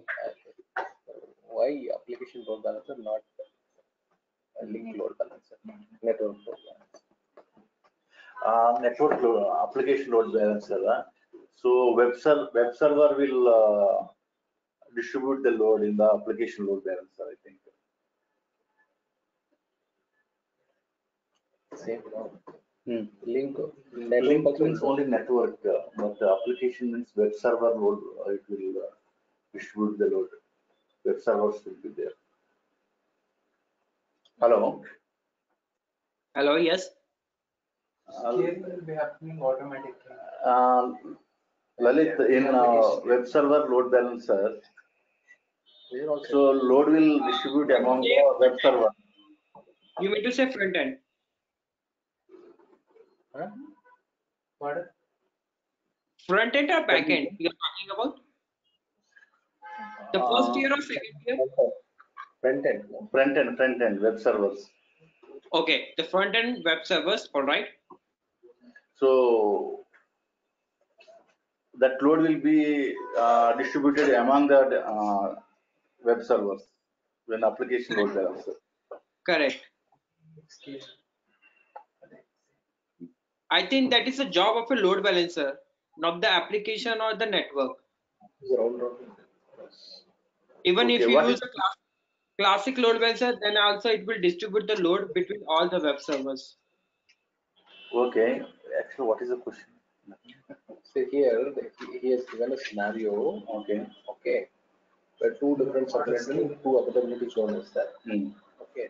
Here you will be having two servers, one backend server, one database server, one backend server, and front-end server. Okay. So here we said which load balancer has to be used. We said it has to be application load balancer. Why application, not network load balancer is the question.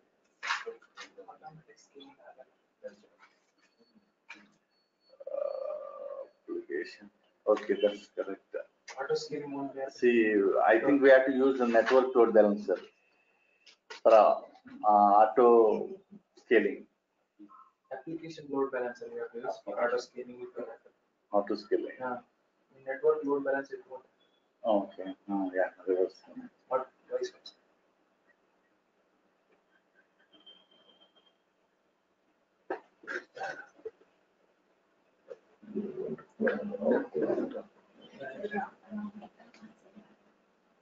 Hello. Hello, yes.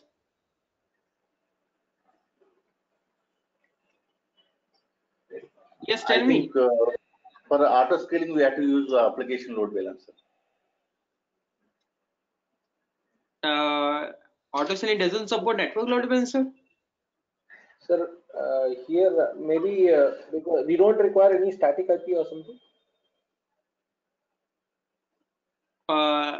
Elastic IP load balancer doesn't give any static IP. Load balancer, Load balancer you need to have a elastic IP, right? Sorry, pardon?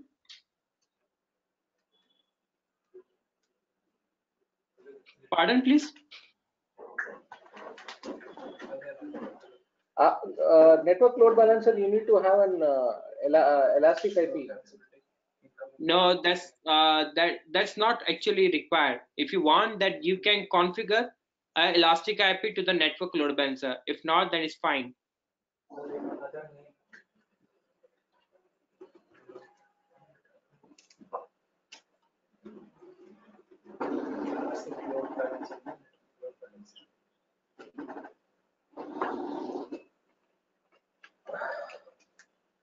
Routing, anything?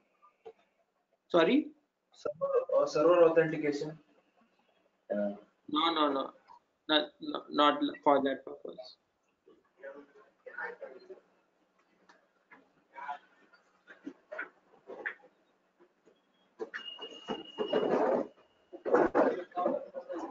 Why here application load balancer both the side and not the network load balancer? Load balancer production. deletion won't happen in network. Because from my perspective, application load balancer will only support AT and 443, HTTP and HTTPS. But network load balancer will give you all the TCP. TCS. So why you are saying application load balancer, not the network load balancer? No, in network, the load balancer cannot be deleted. Once if we attach load balancer, we cannot delete in network. It can be deleted in application. You mean to say if you have created a network load balancer, then you cannot delete? Yes.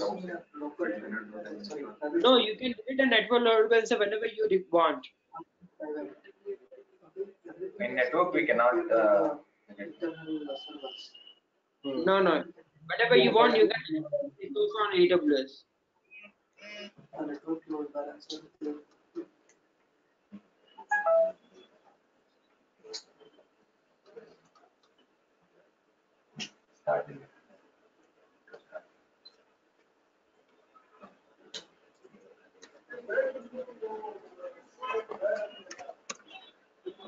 Okay, so let's just sort it out little by little. What are the features of application load balancer?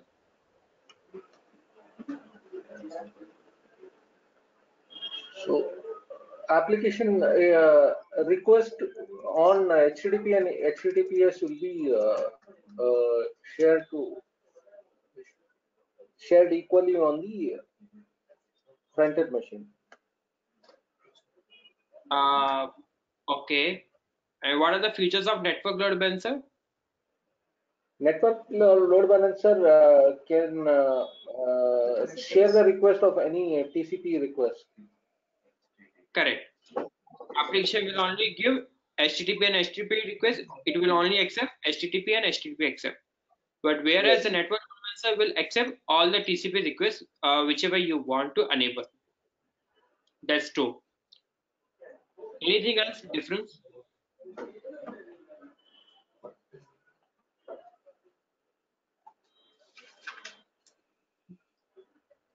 Any other differences?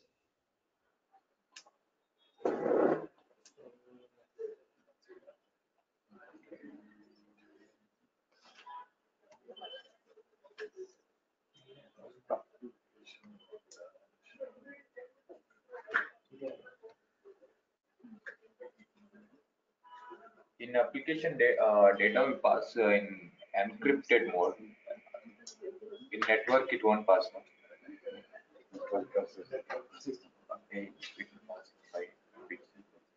If you enable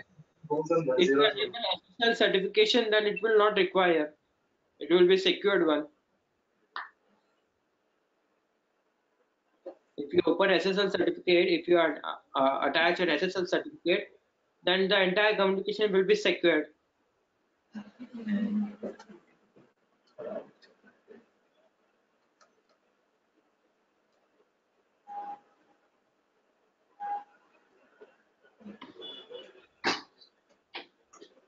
So in application gateway, it will handle both request and response also.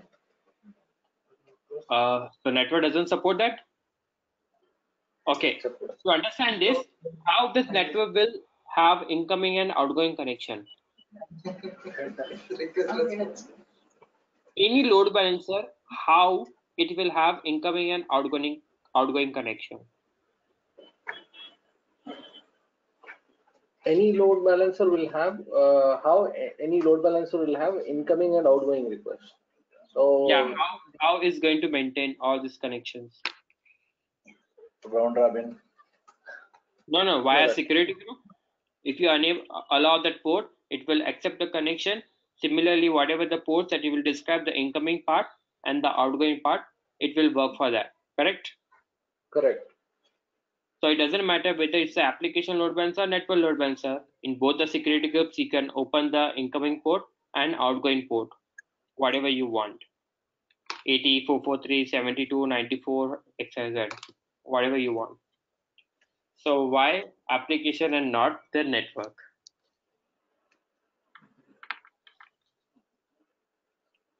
Let's do one thing. Let's take a 15 minutes break. And in this 15 minutes break, you can have a tea and think of this problem. Why application and why not the network? And then after 15 minutes, we'll see the solution. All right?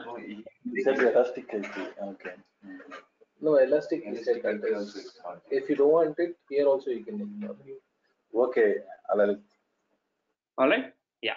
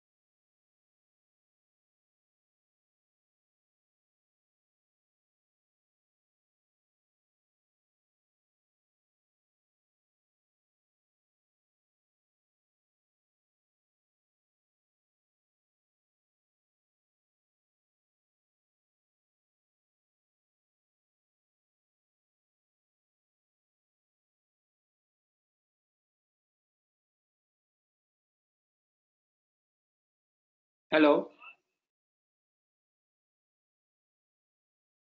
Yes, Lalit. Okay, let me call you one second. 24, okay? First 19 ಇತ್ತು ಇವಾಗ 21st ಕೊಟ್ಟಿದ್ದಾರೆ start ಮಾಡಬೇಕಂತ. Hello. Because there are Hello. 3 requests to Yeah. customer we can discuss. So, ಇಲ್ಲ ಏನು ಮಾಡಿಲ್ಲ. did you came to the answer? Solution? We could find we could not find anything. But one thing we checked, maybe network load balancer can't find whether the application is available or not. Okay. Absolutely. Correct. This is the reason why we are having the application load balancer and not the network load balancer. Okay. So, when a user is hitting to your web servers, at that time it must require. Sorry, then reference probably our. No. So when there are millions of users who is requesting to your application, so whenever they hit to your domain, it is must required that your application is working or not. So at the front end, you can have application load balancer that will check whether the application is residing in your web server is running perfectly or not. If it is running perfectly, then only it will send the request to the end user.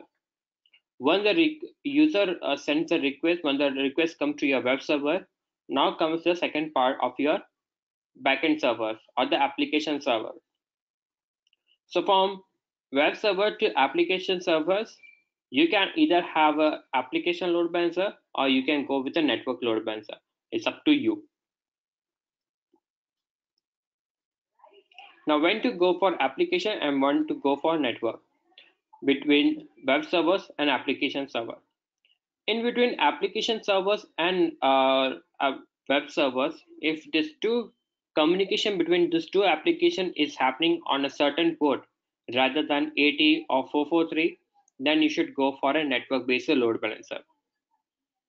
If the application load balancer is again responding at port 80 or 443, you can go with the application load balancer that will again check whether the application is running or not.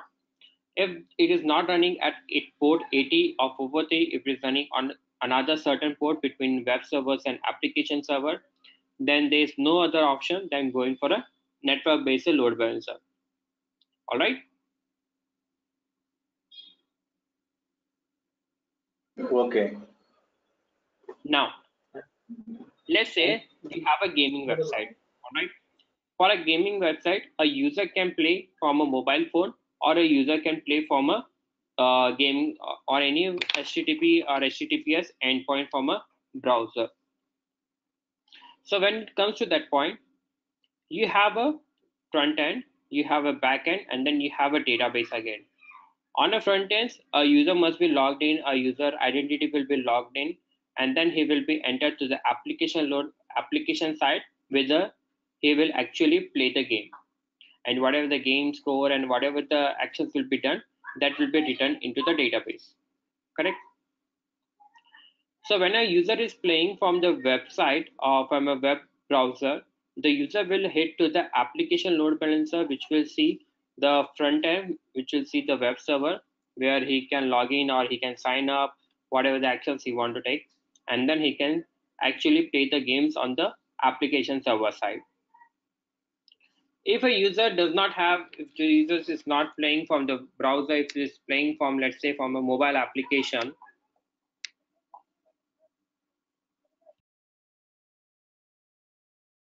let's say the user is playing from the mobile application. So once this user is logged in via this mobile application, he will not require to again travel from the front end and go to the back end and then to the database and whatever the thing is.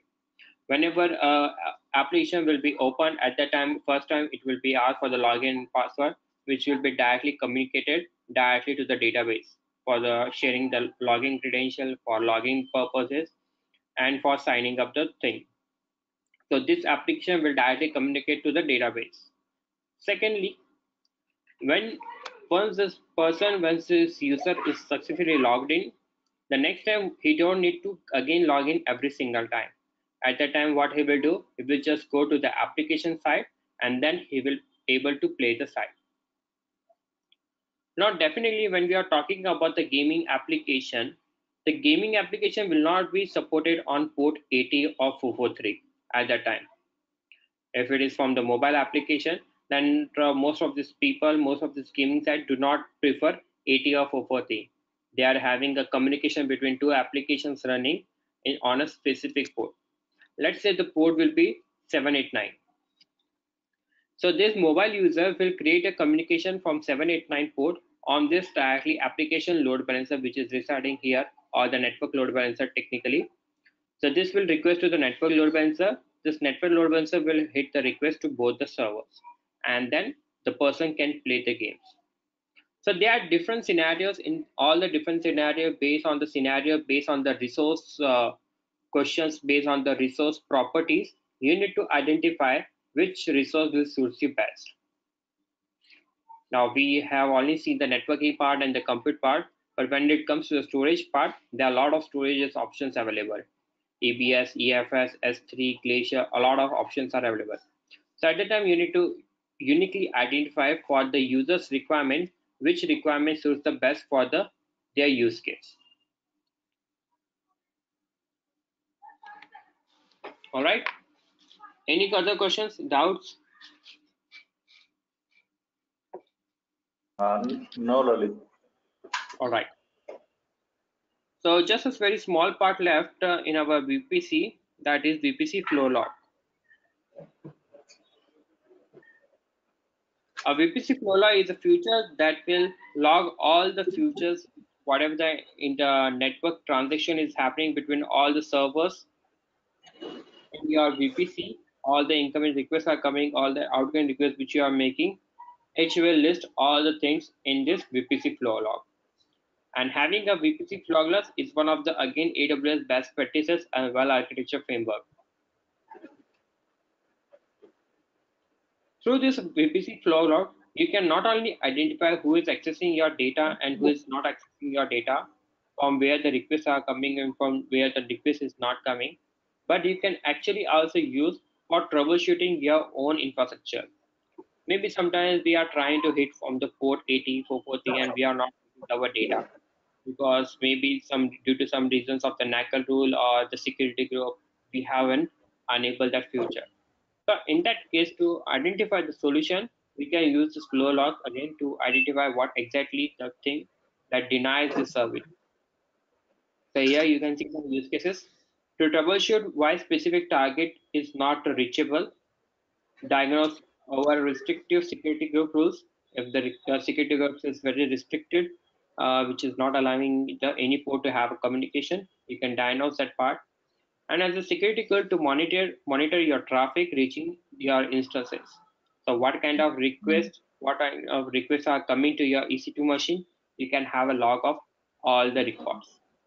So for all the purposes, VPC flow log is very important.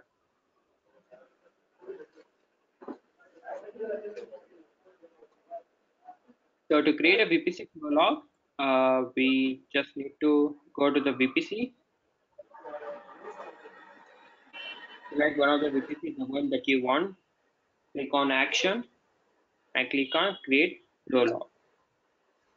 And filter accept, rejected, or all. Like, do you want to have all the accepted kind of requests to be accepted or the rejected one or the all? Best practice, you should go with all so that you can identify what are the requests all are coming and going. Now where you want to dump all this data, you want to directly search into the CloudWatch services where you can all monitor all the services which is incoming and outgoing transaction is happening, or do you want to collect everything on your S3 bucket? If you want to dump all the data in your S3, you can send it to the S3 destination, or you can send it to the CloudWatch. Now for this, you need to create a log group. What we'll do is go to the CloudWatch service.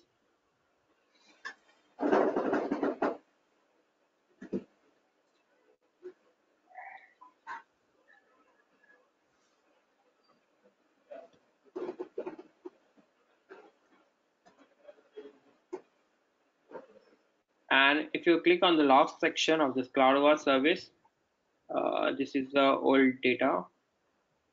What you can do is just click on action and create a new flow log. Just name it new flow logs. So you can just create a flow log, new flow logs, and going back to here, you can just click on refresh and then search for the new flow logs, the one that you have just created.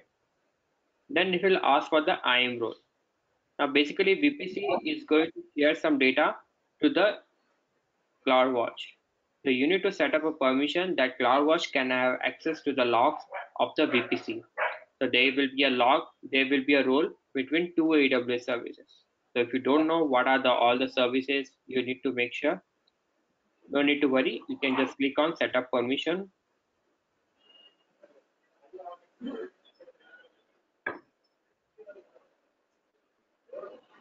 And this is everything which is already created. That is log or create log group string, describe log group log stream, and put log event. These are all the permissions that you will require.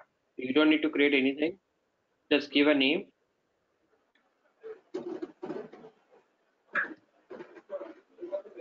And click on allow. So once it is created, now you can go back to the flow log, click on refresh again, and select the one that you have just created, and click on create. So once you do this VPC flow log, the flow log will be created and the destination folder will be dumped. That is in our new flow log, all the streaming will be created. Now this will take 10 to 15 minutes to see all the logs what are happening in your VPC section. As of now, we are not interacting anything. We do not have any EC2 machine. We are not doing anything. So there will be no logs. But if you have any EC2 instance, you can try. That you will find some logs. This is my previous VPC flow log. Let's see if it has any log. So here you can see there are certain logs available. And this is, you can see reject, accept, all different kinds of logs available. If you click on this, you'll find this is the IP from which the request is coming. That is the source IP. This is the destination IP to which EC2 machine the request was sending. On port didn't mention here. And this is all other different time to leave and what are the other factors. Everything is here. This request was rejected and it is marked as rejected. Another one here is accepted from this port to this IP address. The request was came, and these are all the requests here you can see. Now in this log group, what you can do is you can create a metric. That is, if any kind of rejection happens, let's say I will go reject and click on test pattern. So here you can see there are different 18 matches found. So on this 18 different matches, you can create an alarm. So next time, whenever any kind of rejection happens, you will get a notified email notification. You can click on assign metric and give all the things. We will see in the CloudWatch again, where you can give a name and then you can click on alarm, and which will create an alarm for you. So anytime if any rejection happen, then you will get email notification for that. All right.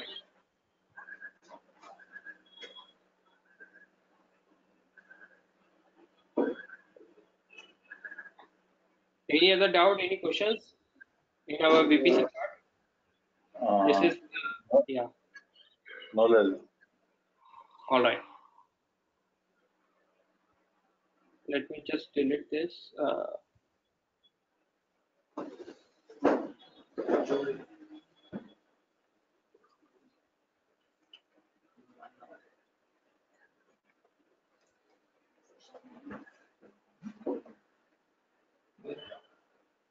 All right.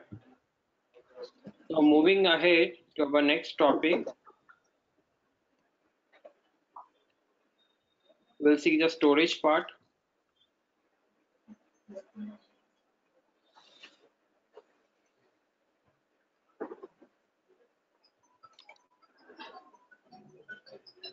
that is Amazon S3. All right. So we have S3, that is a object-based storage system. Now we have seen the EFS and EBS. EBS can be used for booting up your EC2 machine, and EFS can be also used for just storing your data, which can be accessible to various different kinds of EC2 machine across your different ability zone. EBS volume at the same time can be used for booting up your EC2 machine. Also, it can be used for storing of your data. Similarly, we have Amazon S3, which is a cloud-based storage system. But this kind of storage system can be used to all the different kinds of EC2 instance within a VPC, across the VPC, in wherever you want. But you cannot use this volume, you cannot use this S3 storage to boot your EC2 machine. This is again object-based storage system. You can upload any kind of file you want, JPG, PNG, temporary file, log file, whatever the data you want to upload, you can upload it. But you cannot mount this to the EC2 machine to boot your EC2 volume. Then we have Glacier. A Glacier is only used, the Glacier is similar to S3, but Glacier is only used for infrequently accessed data. S3 can be used for frequently accessed data when you are having import export communication from EC2 machine to the storage. You can go with S3. But if you are having completely infrequently accessed data, like once in a 4 months, 6 months, a year, at that time you can go for a Glacier. Glacier is considered as the archival storage system. Your data will be archived into the Amazon Glacier. The benefit you get here is the data will not be accessible directly whenever you require. You need to request to the AWS, and AWS will take 3 to 4 hours to process that request and to give you your data. Because your data is archived, so Amazon will take that much hours of time. But at the same time, the benefit you get here is it costs only $0.04 per GB per month. Just $0.04. So it's one of the most cheapest options available to store your data, which is infrequently accessed, like backup data, etc. Then we have seen EFS file system, which can be mounted to various EC2 machine. Then we have Snowball. A Snowball is a very good service for import export or for migrating of your database from an on-premise to the cloud. Let's say there is a company who is wanted to migrate their infrastructure from the cloud to the AWS, and they have huge data. The data size is in terabytes or petabytes of data. So at that time, when we are talking about terabytes or petabytes of data, it becomes very difficult to upload that data via an internet connection, because it will cost you hundreds of dollars to upload the data for the internet connection you need to pay. At the same time, if an internet bandwidth goes down, then there will be disruption, interruption in the uploading of your data. So there are a lot of things when you are trying to upload the data via your internet, that becomes very fuzzy. So AWS Snowball is a service that will easily upload your data to the Amazon S3, taking from your on-premise infrastructure. How it will do? You need to create a Snowball service, and then Amazon will deliver a briefcase on your home or office location, whatever the location you will provide. A device will be stored, a device will be delivered to your location. This device will be automatically encrypted from Amazon side. So what you need to do, you need to connect this briefcase to your laptop, to your computer, and then you need to encrypt it once again. Once you do this encryption, then you can move your entire terabytes or petabytes of data to this device, to this briefcase, and then you can again request for a pickup delivery. So Amazon people will come and pick up your device, and then they will go to the AWS data center and then they will upload all your database to the desired S3 bucket. That is lifting and shifting of your data physically to the AWS cloud.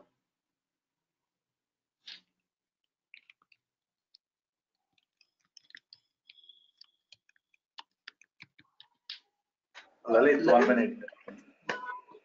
Yeah.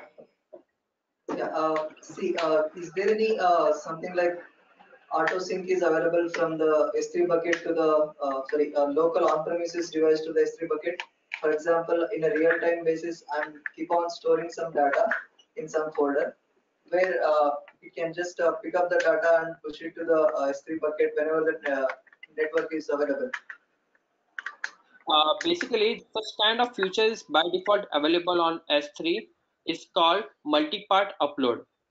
So if you are trying to upload some data on S3 and middle of the connection, if something is lost, your network connection is lost, then once the network is again gained, then it will upload the rest of the part to the S3. So it supports multi-part upload, automatic synchronization. Yeah, what I meant to say is in the folder, is it happening in a real-time basis? For example, in a real time, I'm keep on storing some data. For example, if you take videos. It supports multi-part upload. So if you use CLI, Amazon CLI to upload your data, then once your connection is restored, it will upload the rest of the data automatically. Is there any something like to avoid the duplication of uploading the data? Yeah, there are different kinds of properties available that you need to figure it out before you upload the data. Lalit, actually Ravi's question was, is there any option for us to map S3, the bucket, whatever the folder path into any of our local devices? Can be anything, even yes, you can do. We are not talking currently as of now on the S3 part. We have a lot of things to see on the S3. We are just looking on the snowball. Okay, yeah, that was his question. Probably during S3 session we can. Yeah, we have all the services. We have all the properties that will look into how you can automatic synchronize your data to the S3 from your local machine.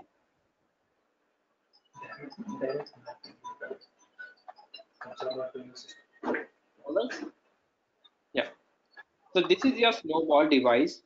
So when you request a snowball device, this comes to your location and through which you can connect to your computer and then upload your data to this device. And then you can ask for the pickup of your data and that data will be uploaded to that S3 bucket, whatever you want. So in this way, you can upload the terabytes of petabytes of data without any network connection, network bandwidth outage. Amazon will take care of your entire data, and this comes with automatic encryption.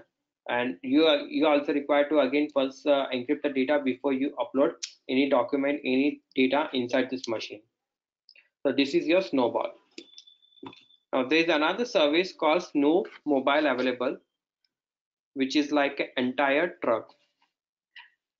So if you want to lift and shift the entire AWS on-premise architecture, like all the web servers, storage, and everything to the AWS, and if you are completely unaware of this to upload the data, you can call this AWS truck service, AWS mobile, which will come to your location and will take the entire servers and everything storage part to this truck. It comes with complete bodyguarded and everything, which will upload your data to the AWS cloud again. So this is your Snow Mobile. This is Snow Mobile, and the previous one was the Snowball. And then we have already seen the EBS. So in this section, we'll be more focused on Amazon S3 and Glacier. The rest of the things we have just seen in our existing course. So Amazon S3 is an object-based storage system where you can upload this object, any kind of object you want, you can upload. With S3, you can host website, mobile application, backups and restore, archive your data, enterprise applications you can upload, IoT-based devices continuously upload the mobile applications data or IoT devices data like longitude, latitude, and etc. So you can store all this data on S3. And also you can use for the big data analytics. So if you have terabytes or petabytes of data on S3, you can directly connect this data to your analytics application through which you can fire queries on AWS. Amazon S3 is designed for 99.11 of durability and availability. So AWS guarantees once your data is uploaded to the AWS, it gives you 99.99% of availability guarantee. The data will never be lost. It replicates your data within the different availability zones and different servers. Certain use cases. You can use Amazon S3 for backup and restore to build for storing of your backups and archiving your data. You can use S3 to upload your data. Disaster recovery, protecting your critical data, applications and IT system running on on-premises. You can now store on your on the cloud. For archiving your data, you can use Amazon S3, or if it is completely infrequently accessed data, you can either move it to the S3 Glacier. You can use it for the data lakes and the big data analytics. That is, if you have a huge database storage, terabytes of petabytes of data, then you can store all the database on the S3, which you can connect directly with the AWS services, analytical services like QuickSight, Athena, Glue, and the data will be captured from this S3 and the queries will be easily fired there. So these are the certain use cases for most of the cases that Amazon S3 is being used. Now it depends on from scenario to scenario where you can make a better use of this S3. Now S3 is a global service. S3 doesn't require any region selection. S3 is a global service. Even if we have created one S3 data, it cannot be created, the same data cannot be created in my AWS account. It's a complete global service. But to upload a data on S3, you will require a S3 bucket. Now S3 is a global service, but S3 bucket is a region specific. When you create a S3 bucket, you need to select a region. Mumbai, North Virginia, Oregon, whatever it is, at that time you need to create a bucket. Now whenever you create a S3 bucket, few things are very important. The name of the S3 bucket should be globally unique. If I have given a name to my S3 bucket ABCD, then you cannot use the same name for your AWS account. This name should be globally unique because S3 is a global service, so the name should be globally unique. S3 bucket is nothing but a container that holds multiple data, just like a folder that will contain multiple folders, multiple files. Just like that, we have a S3 bucket. So bucket is nothing but a container for objects stored in the Amazon S3. Buckets are region specific, as I told you. S3 is a global service, but the buckets are region specific. Bucket names must be globally unique. The name should be globally unique, and you cannot use capital letters. It should be in the small letters and the special characters only. The default limit of S3 bucket is 100 buckets per account. In case if you want to increase the size, you can just raise a support ticket. Then AWS S3 offers you unlimited storage. You can upload any an amount of data you want, but a single file size should not exceed more than 5 TB. A file size ranging from 0 KB to 5 TB is allowed, not beyond the 5 TB. You can upload any number of size of data you want on the S3, but a single file size should not exceed more than 5 TB. So I can upload thousands of files with each file size of 5 TB. Are you getting this, guys? A file size should not exceed more than 5 TB.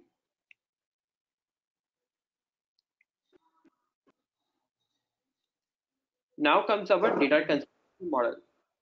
How a data is being transferred to the S3. So there are two types of consistency model: read after write consistency and eventual consistency. To understand this part, whenever you upload a file on S3, let's say this rectangle is your bucket, and whenever you upload your data on this bucket, this file will be transferred to multiple servers.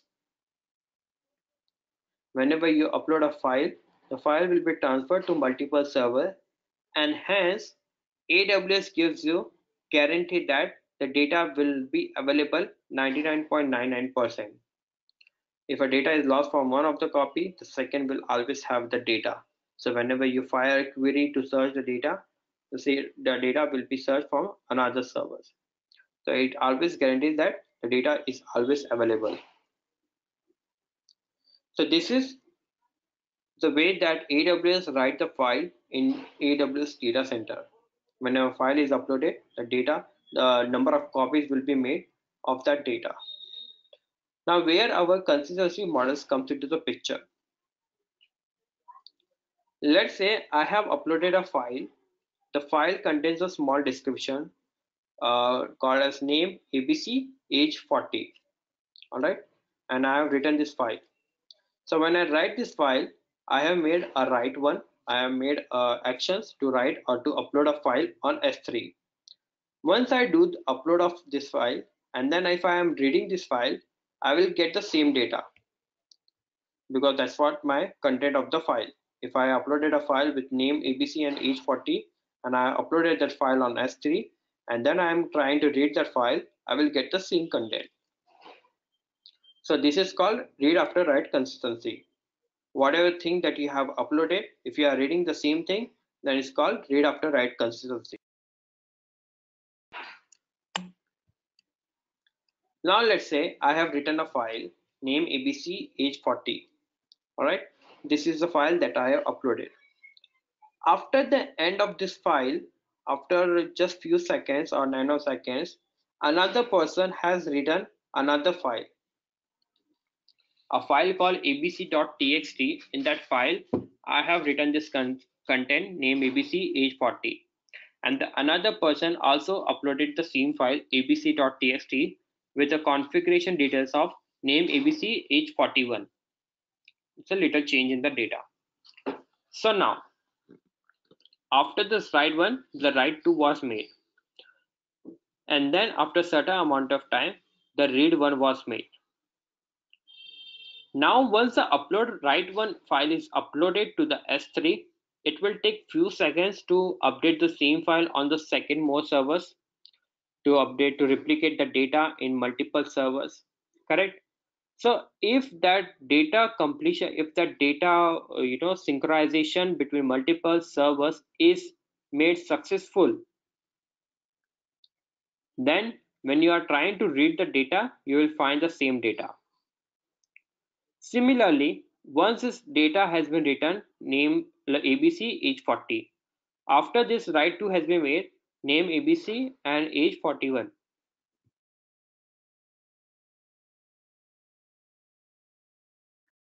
If this age 41 has been successfully written and it has been replicated to all the different servers, and then if you are trying to do the read one, then you will find the data name ABC age 41. And similarly, when you do the read to, again you will get the data name ABC age 41. Now here, if after uploading the write one, if the replication takes a time, maybe 5 seconds, 10 seconds, depends on the size of the file, and then the write to was made, which is not yet replicated to all the servers, and before it is successfully replicated, the read one was taken. So before the completion of exactly the write to of the replication to another servers, the read one was made. At that time, the data will here you will get is made by the write one, name ABC age 40.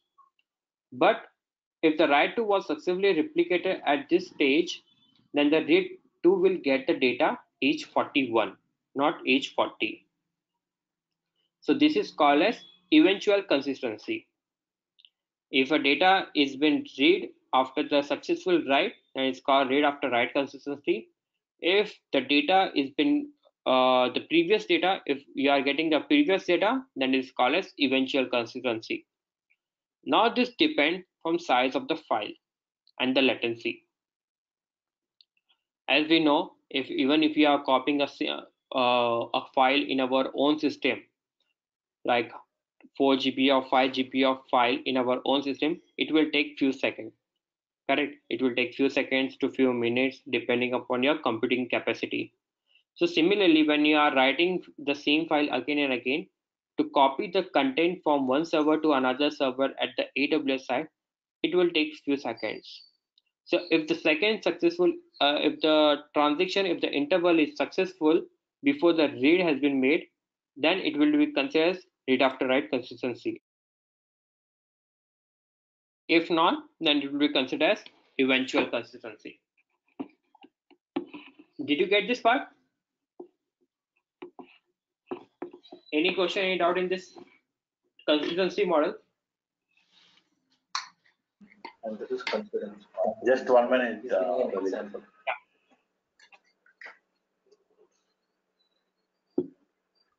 Okay, How Lalit, we this can continue. S3 bucket. Example. Seen an example. Same data. All right. Now let's consider third scenario. In this third scenario,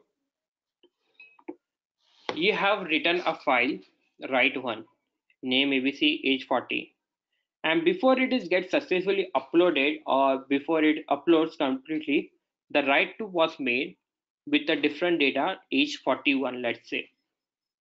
Now, after the write to finishes, before the write to finishes, the read one was made. So definitely for the read one, you will get read after write consistency. That is, you will get the data from the write one. Whereas for the read to, if you see the time between the write to and the read to, there's a lot of time. So if this write to has been successful, by the time the read to was made, you will get again read after write consistency, and you will get the data each 41. So it depends from scenario to scenario, the size of the database, the latency between transferring the database to different servers. These are the two different models.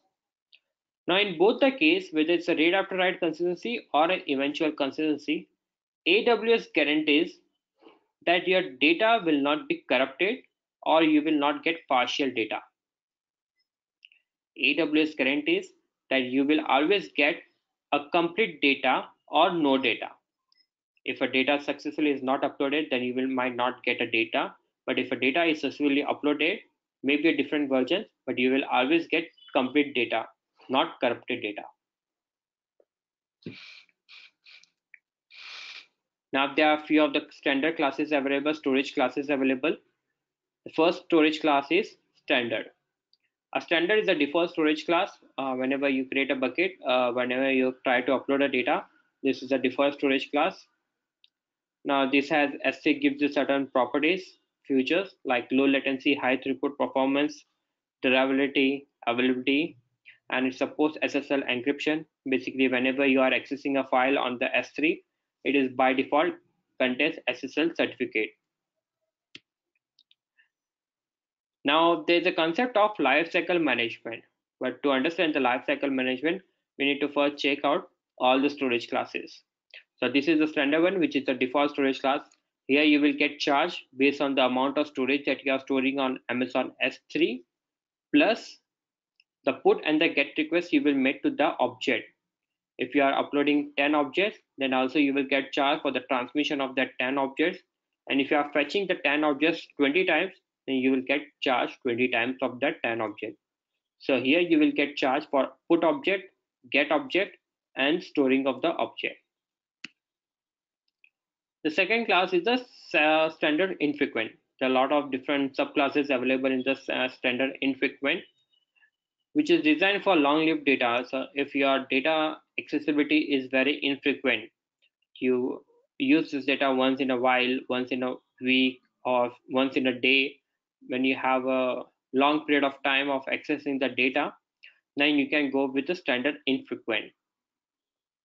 Now, when you have a standard infrequent, you will get charged for the storing of your data plus the retrieval data per GB basis. So if you have consuming 1 GB of data, then you will get charged for the number of GBs of data you have consumed. Again, the same features: low latency, high throughput, durability, availability, SSL, and it also supports lifecycle. Now, lifecycle is from standard to infrequent. We'll take one example to understand this lifecycle management. And the third class is reduced redundancy. A reduced redundancy is for non-critical, non-reproducible data like logs, thumbnails, temporary files. For such kind of storage, you can go with the reduced redundancy. It also supports the same features, and you can again move it to the via lifecycle management. And the fourth storage class is the Glacier, which is completely for infrequently accessed data. In this, whenever you have data on the Glacier, at that time you need to wait for 3 to 4 hours to retrieve that data. If you request for the data today, at this time you will get a data after 3 to 5 hours. This is the archive data, so Amazon will take a lot of time to restore the data and then give it to you. You have same features. Now let's just consider one scenario. You are running a job portal.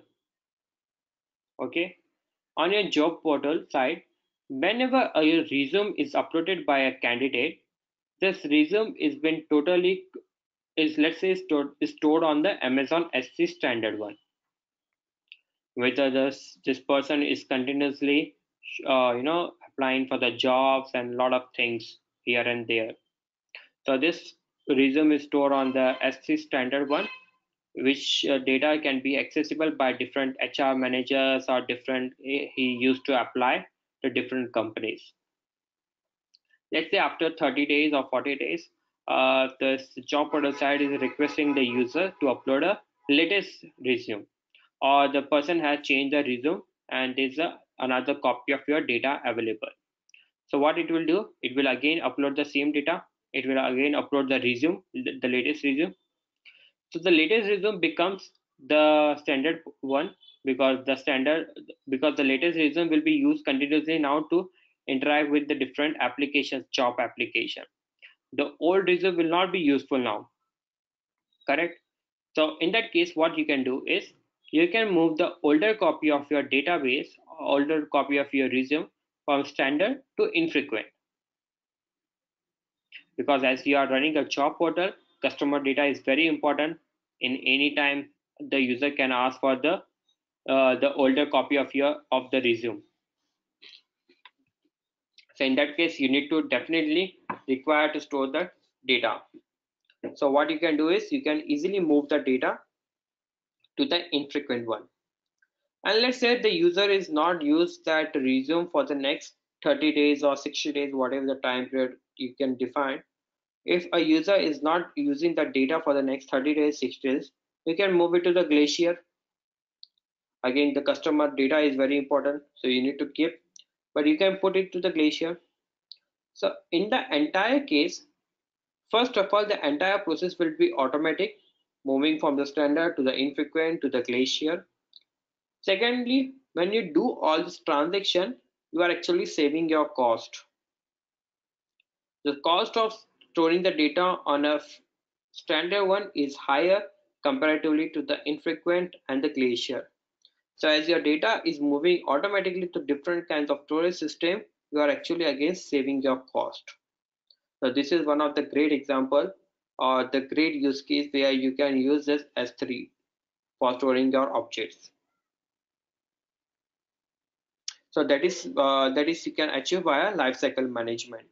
The lifecycle of an object you can define 30 days, 60 days, 90 days, whatever the period you want, and through the lifecycle it will be passed from one storage class to another. Lalit, 1 minute.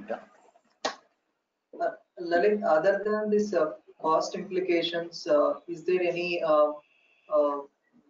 advantages of using Glacier?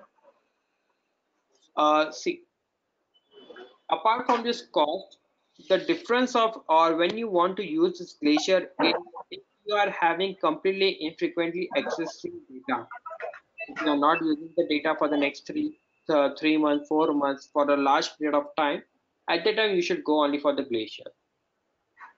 For frequently accessed data, this is not at all recommended, because whenever you are trying to access the data, it will take 3 to 5 hours to restore the data. And also the cost is based on something like whatever you just said, like 0.04 GB per GB dollars for $0.4 yeah, per month. $0.04 per GB Yeah, per month, right? This is for S3 or for only for Glacier? this is for the Glacier. For the storage of S3, this pricing differ from region to region. Secondly, it also depends on the amount of storage you do, plus the put request and the get request. Yes, okay. It involves even getting the put request and get request also, right? That cost. Right. Okay. All right. So these are the 4 storage layers through which you can make a transaction of your life cycle of an object. Based on the use cases, you can define this. Let's say you can also use, for example, like government applications. If you are going for Aadhaar card, PAN card, such kind of application, whenever you request for such kind of documentation, whenever you request for such kind of application, whenever you upload the data, the upload will be made on the standard one, because the application will take a lot of time. The users, the government users will verify your all the documents and everything. So for the next 7 days or 15 days, let's say, your data will be completely accessible. A user can access to your data whenever he gets time, and he can verify your document. So let's say you put your data, all your Aadhaar card copies, PAN card copies, passport copies, whatever it is, on the standard one. And once let's say the government side guarantees that your application will be requested within 7 to 15 days. So once it is done, the time frame is done, once the application has been successfully verified or not verified, whatever the status will be based on the status, you can move it to the infrequent one. Because once this application has been successfully created, once everything is done, you don't require the data on the standard one. Now you can move it to the infrequent one, so that you can save your cost. And once again it is done for the next 30 days or 60 days, you can just put directly to the Glacier, because customer data is very important, and when you are running a government site, you need to always keep your data of customers data very secured. So at that time you can move it to the Glacier. So it becomes a very good strategy to reduce the cost and to actually access the data which is required. So with S3, with EC2, we have seen a lot of features. With VPC, we have seen a lot of features. There are certain features and properties that S3 offers you, like versioning. You can keep multiple versions of a same file. abc.txt can contain thousands of versions. So you can upload all the versions, and you can keep the versioning of all the files when you enable this option, versioning. Then we have seen logs on the EC2 section. We have seen logs on the VPC. Now there are logs on the S3. So whenever person requests for the data on S3, all the in and out transaction will be logged in the login feature. Now here comes the website configuration. You can host a static website for free on Amazon S3. Can you tell me what is the difference between static and dynamic website?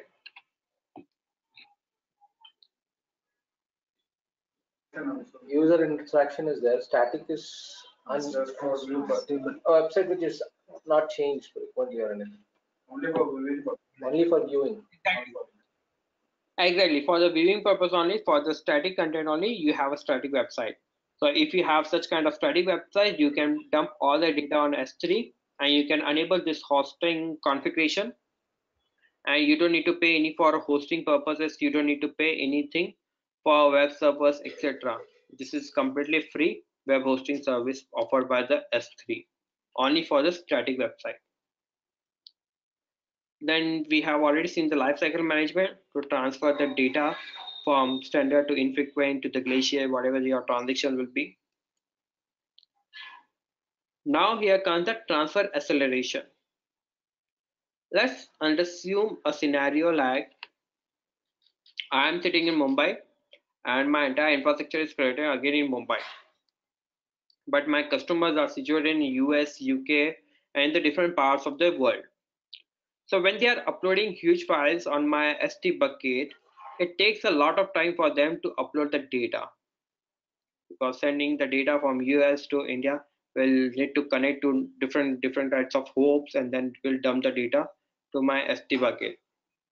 So when you enable this transfer acceleration, what it will do is it will upload the data to its nearest edge location, that is your cache location, and then from this cache location it will be directly sent to the my region, Mumbai region, via its private dedicated link. So the time frame that will be required to directly upload to the Mumbai region from a US, UK, and to upload the data from its own regional location and then send it via AWS private link, that will be more efficient. So if you have that kind of scenario, you can enable this transfer acceleration, and the user can upload your data quickly. Now this will cost you extra. Whenever you enable this feature, it will cost you extra. Then we have events, that is called as push notification. Anything happen in your SD bucket, you can just send a notification. Now there are different kinds of notification that S3 supports. First is SNS, that is simple notification service. Once like the example that we have taken, once a resume is uploaded, you can send a notification to the end user that your resume has been successfully uploaded. You can send an email notification, mobile notification, and at the same time you can send a notification to the HR team that a person has uploaded a resume which matches your skills, and as soon as such kind of actions occur, you can send a notification. You can also send this events on the SQS to processing of your data, to processing of your any kind of files, resumes or applications, government application. You can go with the SQS system. And the third service that it supports is Lambda. Let's consider one example. Whenever you upload a resume on any job portal site, as soon as you upload, it does some arithmetic calculation. It processes into some algorithm, and it extracts the data from your resume and show on its own format. Correct? This happens even if you go on LinkedIn and do such kind of things, or whatever the application you are using for job site. Every time you upload a resume, your resume, it extracts the data and it matches in its own format. Like the name will be captured and the name will be written in its own field. The skills will be captured and the skills will be written in the skills section. Whatever the experience you have, it will all automatically capture and will write to the qualification and experience properties everywhere. So to process all these things, you can use the Lambda feature. Lambda is a serverless services through which you can write a code and that will extract the data and do the processing. So if you want to do such kind of things, whenever user uploads the data, if you want to extract the data, you can send it to SNS, you can send it to the Lambda. Lambda will process the data and will write it to the DynamoDB.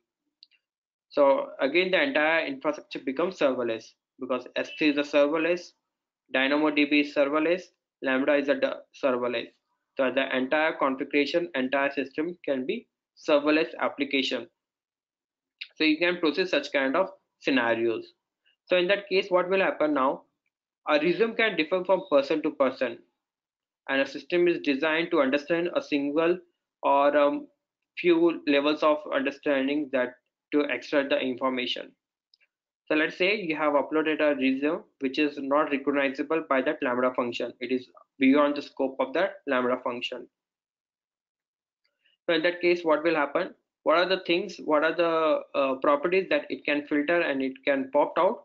It will write the data to the DynamoDB, and the rest of the data which it cannot recognize, like experience or qualification you have mentioned into some columnar wise or some in any format that is not recognizable by lambda, then it will pop up a message for you that please enter the below the fields, and you will write again we will enter the all the fields what are the data that you have uploaded on the resume. You will now manually upload all the data. So in this way you can process everything and make the entire system automatic. So that is events. Whenever anything happen on your S3, you can trigger an event notification.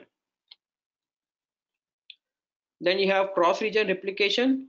That is, the object will be automatically copied, or the object will be automatically replicated to another S3 bucket in another region. But there are certain companies like Citibank or other HSBC bank whose data is very important, such kind of financial sites. So what they do is they enable this cross-region replication across different regions, and once the data is uploaded to the first bucket, the data is automatically got copied to the another bucket in another different region. That is cross-region replication. And then we have request or pay. Request or pay is something that you are paying for the storing of the data for the put request and the get request. Whenever you are using S3 service, you pay for all the things. But when you enable this request or pay option, at that time you only pay for the storage, and the person who is going to access the data will pay for the get request. For the put request and for storing of the object, you are the person who is going to pay to the AWS. For the get request, the person who is requesting the data will pay for that object. So this is request to pay. These are all the features and the properties of S3. Let me know if you have any questions.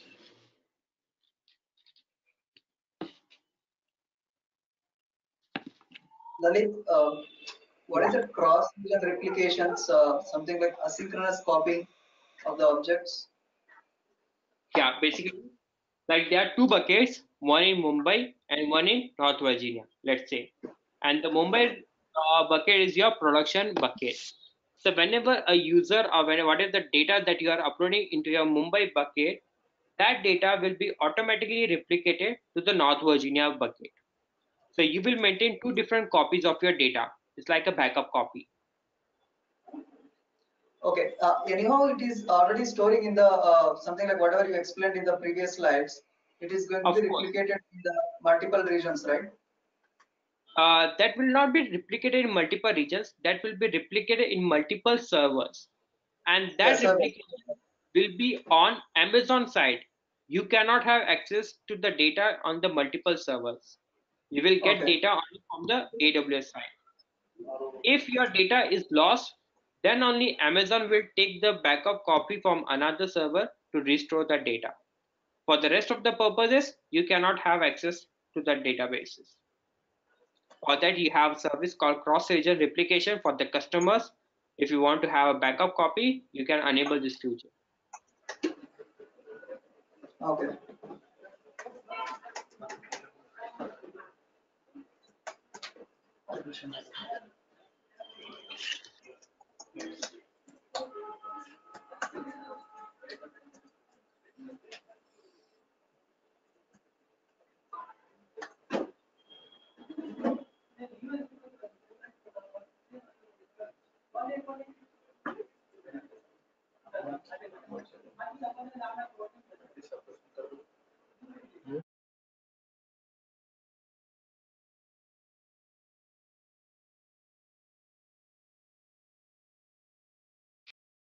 Hello? Yeah, any other question, any doubt? No doubts. All right.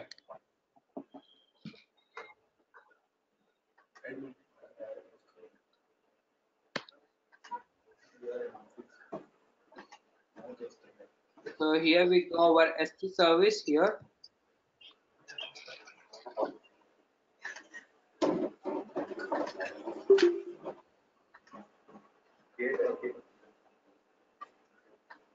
And here you can see our S3 service is a global service. S3 doesn't require any region selection. But these are the all different kinds of bucket in my AWS. But these buckets are region specific. The one is created in Mumbai, one is created in North Virginia. Again, lot of Mumbai and North Virginia. Now, there are different kinds of public and private. Just like our subnets, we have public subnet, private subnet. Similarly, our S3 buckets are public and private. Whenever you create a bucket,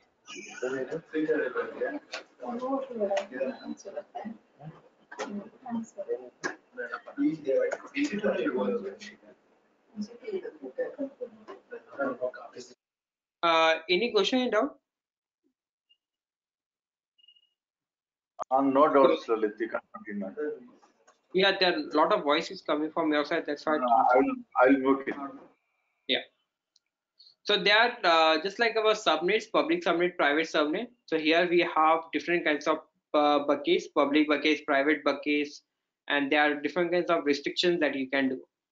Like here you can see objects can be public, which means the bucket is open, the bucket is private still, and the buckets might be the bucket is private and objects may be public, may be private.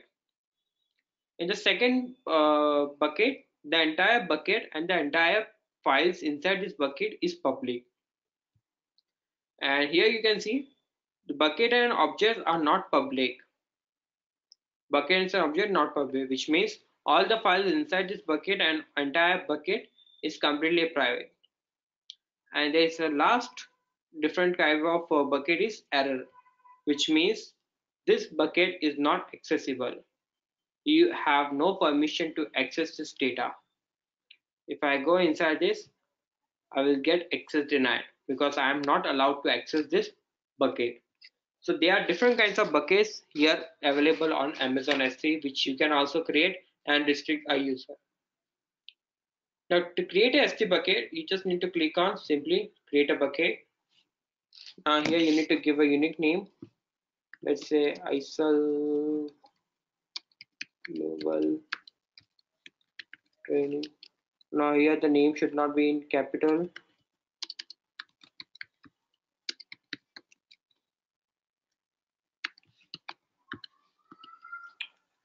Here you go and select a region, in which region you want to create. Let's create in Singapore. Now it says copy setting from existing bucket. If you have done any kind of configuration on any bucket, you can configure the setting here. Otherwise, you can click on next. Now here are the certain options. That is, do you want to enable versioning? If so, you can enable this option. Do you want login features? You can enable these features. Next is tags. Now we have seen tags in every AWS service, in computing, load balancer, auto scaling, but a small volume snapshot everywhere. But these tags were not chargeable. But S3 service is a global service, so here tags are chargeable. Whatever the tag that you will apply here, that will be chargeable.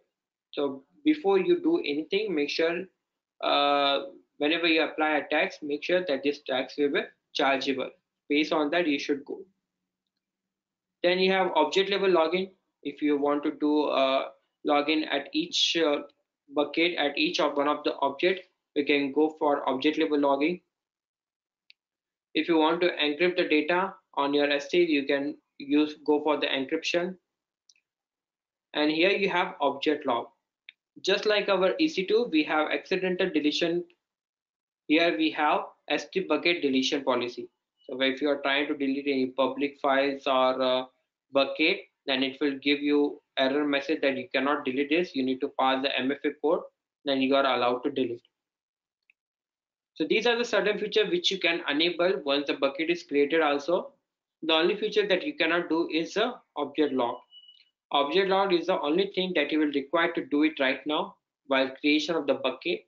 Once you have created this bucket, you are not allowed to enable this feature. And then here we have the monitoring features. To enable the monitoring services on S3, we have monitoring feature. As of now, we are keeping everything default because we have everything. We can enable this all the features once the bucket is created. So we'll see one by one thing. Click on next. Now these are access control lists. Just like our subnet network access control list, here you have an access control list. When you have blocked all the public access, it means your files and your buckets are public, are not, sorry, your buckets and your files are completely private, they are not shared. And when you disable this option, it means you can change the permission, you can change your data, you can change the policy, who can access and who cannot access. So as of now, we will go with the blocked one, everything default, and we can again change the part here. Next, and click on create bucket.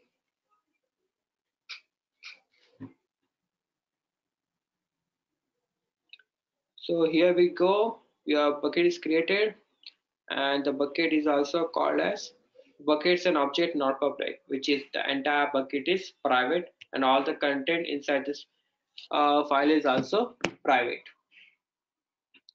So if I click on this, I have various options available. I can upload a file, I can create a folder. There are a lot of things that I can do: open, download, then make public, cut, copy, paste, etc. If I click on the properties, I have again all the features available: versioning, logins, hosting, etc. Permissions, the one that we just talked about, public access, all the 4 permissions, here it is. Access control list, if you want to share this bucket with other AWS account, if you want to make it public, you can do this. Bucket policies and all these things, management policies, everything. So now let's just create one file. Let's call this is version 1, and let me just save on the desktop test.txt file. Alright, this file says this is version 1. Let me just click on upload, add file, and say test.txt. Next, and now it asks is in which storage class do you want to enter. Do you want to upload as a standard? Do you want to upload as the infrequent? Do you want to upload as a glacier? What exactly the type of you want? I will go with the standard one. Next, and upload.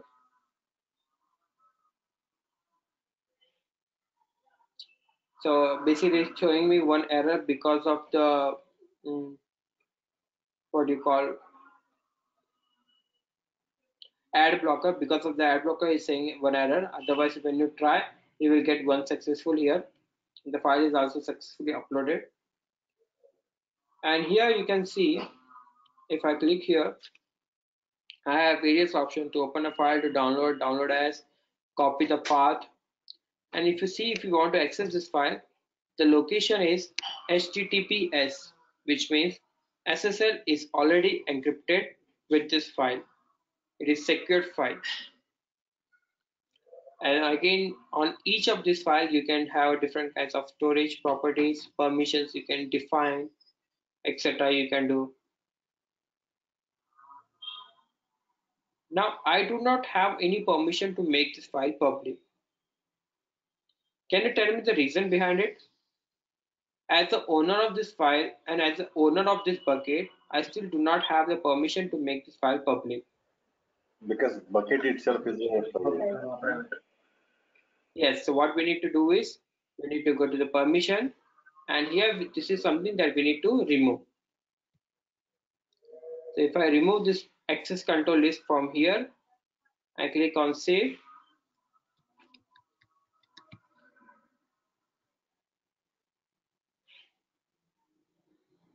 Now I can make a file public and check on the browser what it says.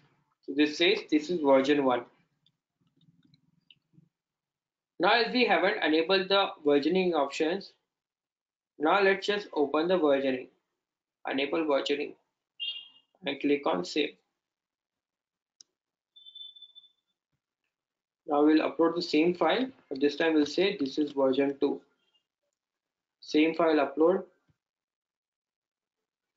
test, this is version 2, choose and upload. No changes, nothing. And if I now see the latest version here, I have two different versions. One which is uploaded at 50946 and one which is just uploaded at 51202. So when I click on this, make public, click on this file, this is version 2. Now if I want to access the version 1, I can just select this one, click on this, and you will say this is version 1. So at the same time, I can access to any version I want. This is called as versioning. Now you need to make sure before you do on every bucket this versioning feature, you need to make sure that it is actually required. Otherwise, this will create multiple copies. Whenever you synchronize your data with S3, it will have multiple files and all the files will have the number of data. That is currently, this file is 17 bytes. So if I continuously add the same file again and again, so this file will contain a huge amount of data, 17 bytes, 34 bytes, 1 MB, 2 MB, 3 MB, and here at that time you will get charged for that. So at that time you need to make sure that this versioning is allowed for the requested data only, the data which is actually required. Then we have login. That is when you enable this login features, the data will be dumped whenever the, just like your flow log, whatever the data is accessed, the data will be logged here. Now as per the best practices, you should choose a different bucket within the same region. But as of now, we do not have any other bucket in the same region, in the Singapore region. So I'm just showing us one bucket. And let me just, I want to dump all the data in my logs folder. So just click on save. And what I will do is I will create a log folder so that whatever the data will be uploaded, whatever the logs will be generated will be delivered in my log section. So I can have a separate data for my logs and for my actual data. Then we have static website hosting. Let's just create another file, simple HTML.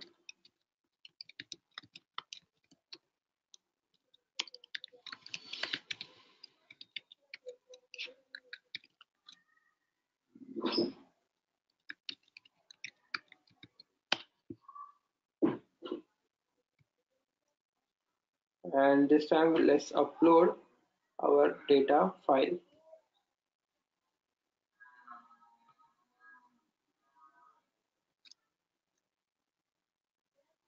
And now what we'll do is we will just enable this option, use this bucket to host the site. You need to define the index document. In our case is index.html. In case if this file is not accessible, if you want to show a special message that the website is under maintenance or something, you can define the error.html page and the things will be listed here. Just copy this and click on save.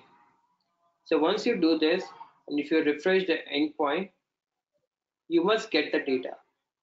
But it's saying access denied. Why? What would be the reason why it's still showing us access denied? We have index.html page, we have enabled this feature. Still the data is not accessible.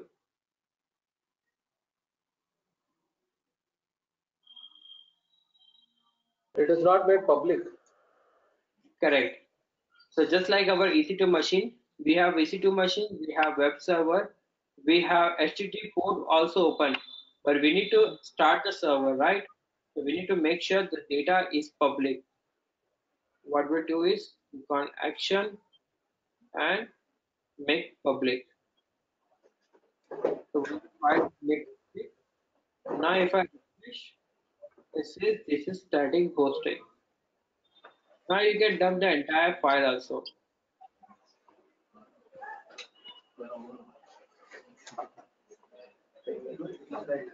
Download one of the pieces one. ನಾನೇ ಬೇರೆ ಏನೋ document ಮಾಡ್ತೀನಿ.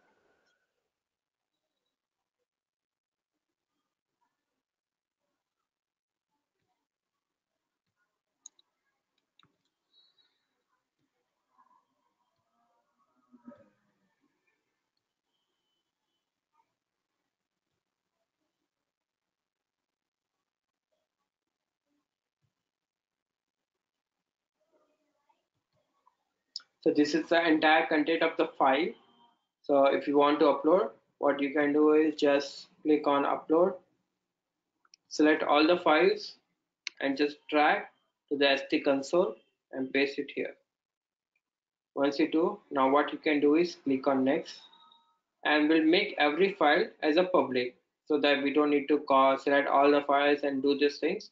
We'll make the objects public. Next, next, and upload.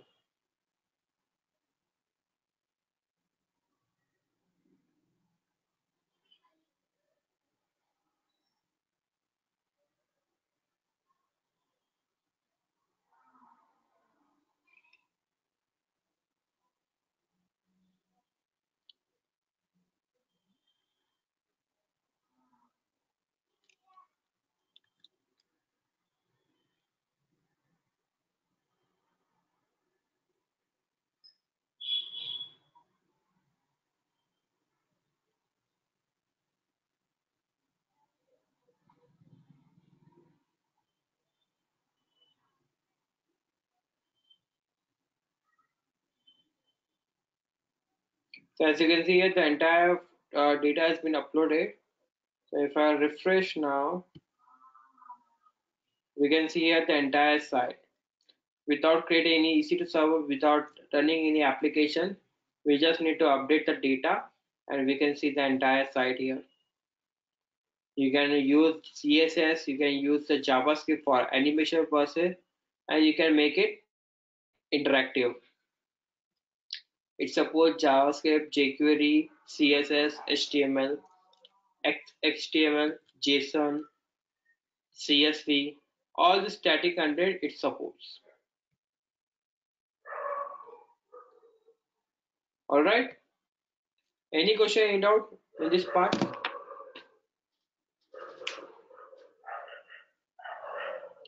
You mentioned about tax, right? Yeah. Can you just give us an any example or a business case for using that tax? Okay. Tags are basically used. Why we use tags in our EC2 machine? Filter. For better identification.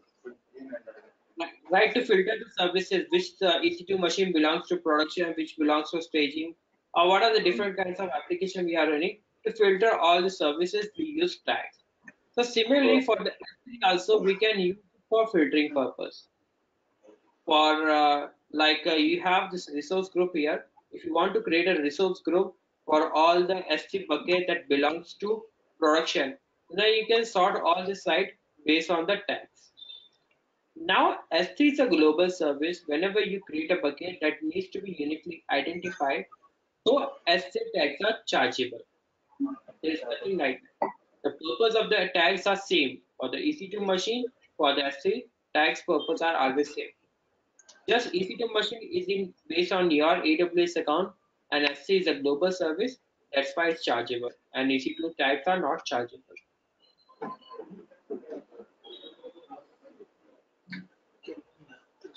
All right.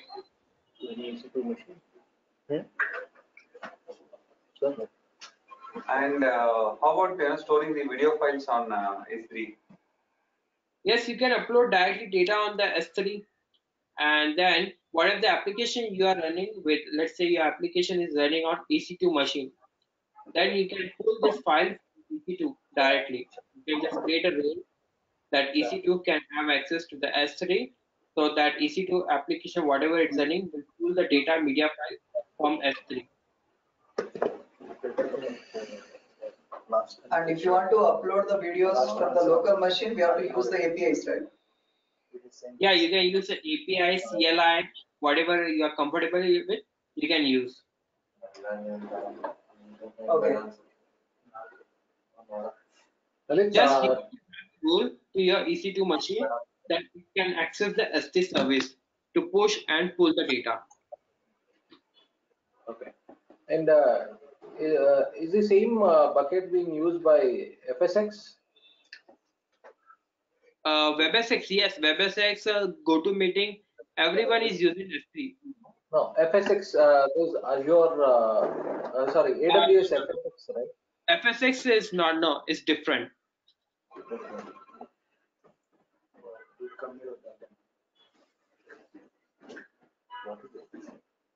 That is like another option of Windows 5 server on cloud. EFS we have seen, EFS is for Linux, and for Windows mounting we have FSX. Here it is, FSX.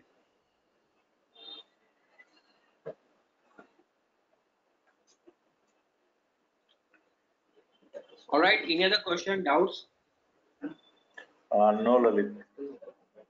All right, so the rest of the session is a bit long. That will take a lot of time. So shall we continue or do it next day? We'll continue next day. Next day. Next, like the next we are meeting, I think on 21st, right? Second.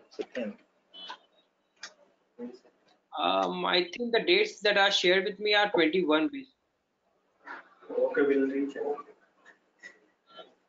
Yeah, whatever it is, yeah, let me know. 22nd. Yeah.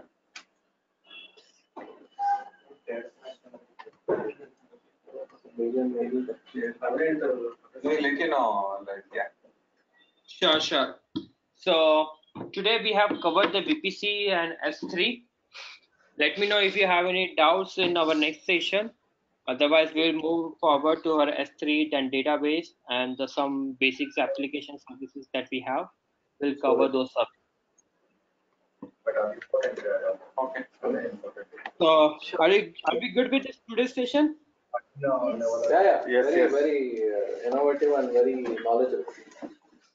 Yeah, thanks. But I would say, like, to understand the VPC at the highest level, you need to do a lot of practice.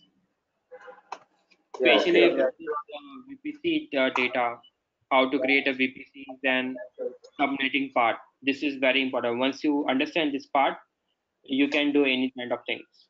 Whenever you're interacting with your clients, either some clients will give you VPC and subnet range, and most of the time they will just give you VPC range to design the subnets and everything. So it's very important to have all these things. Okay. All right. Okay, So thank you. yeah.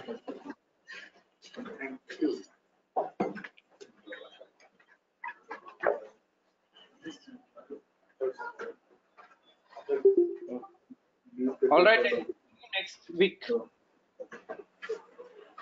Thank you. Thank you. Yeah, thanks, guys. Bye bye. Bye.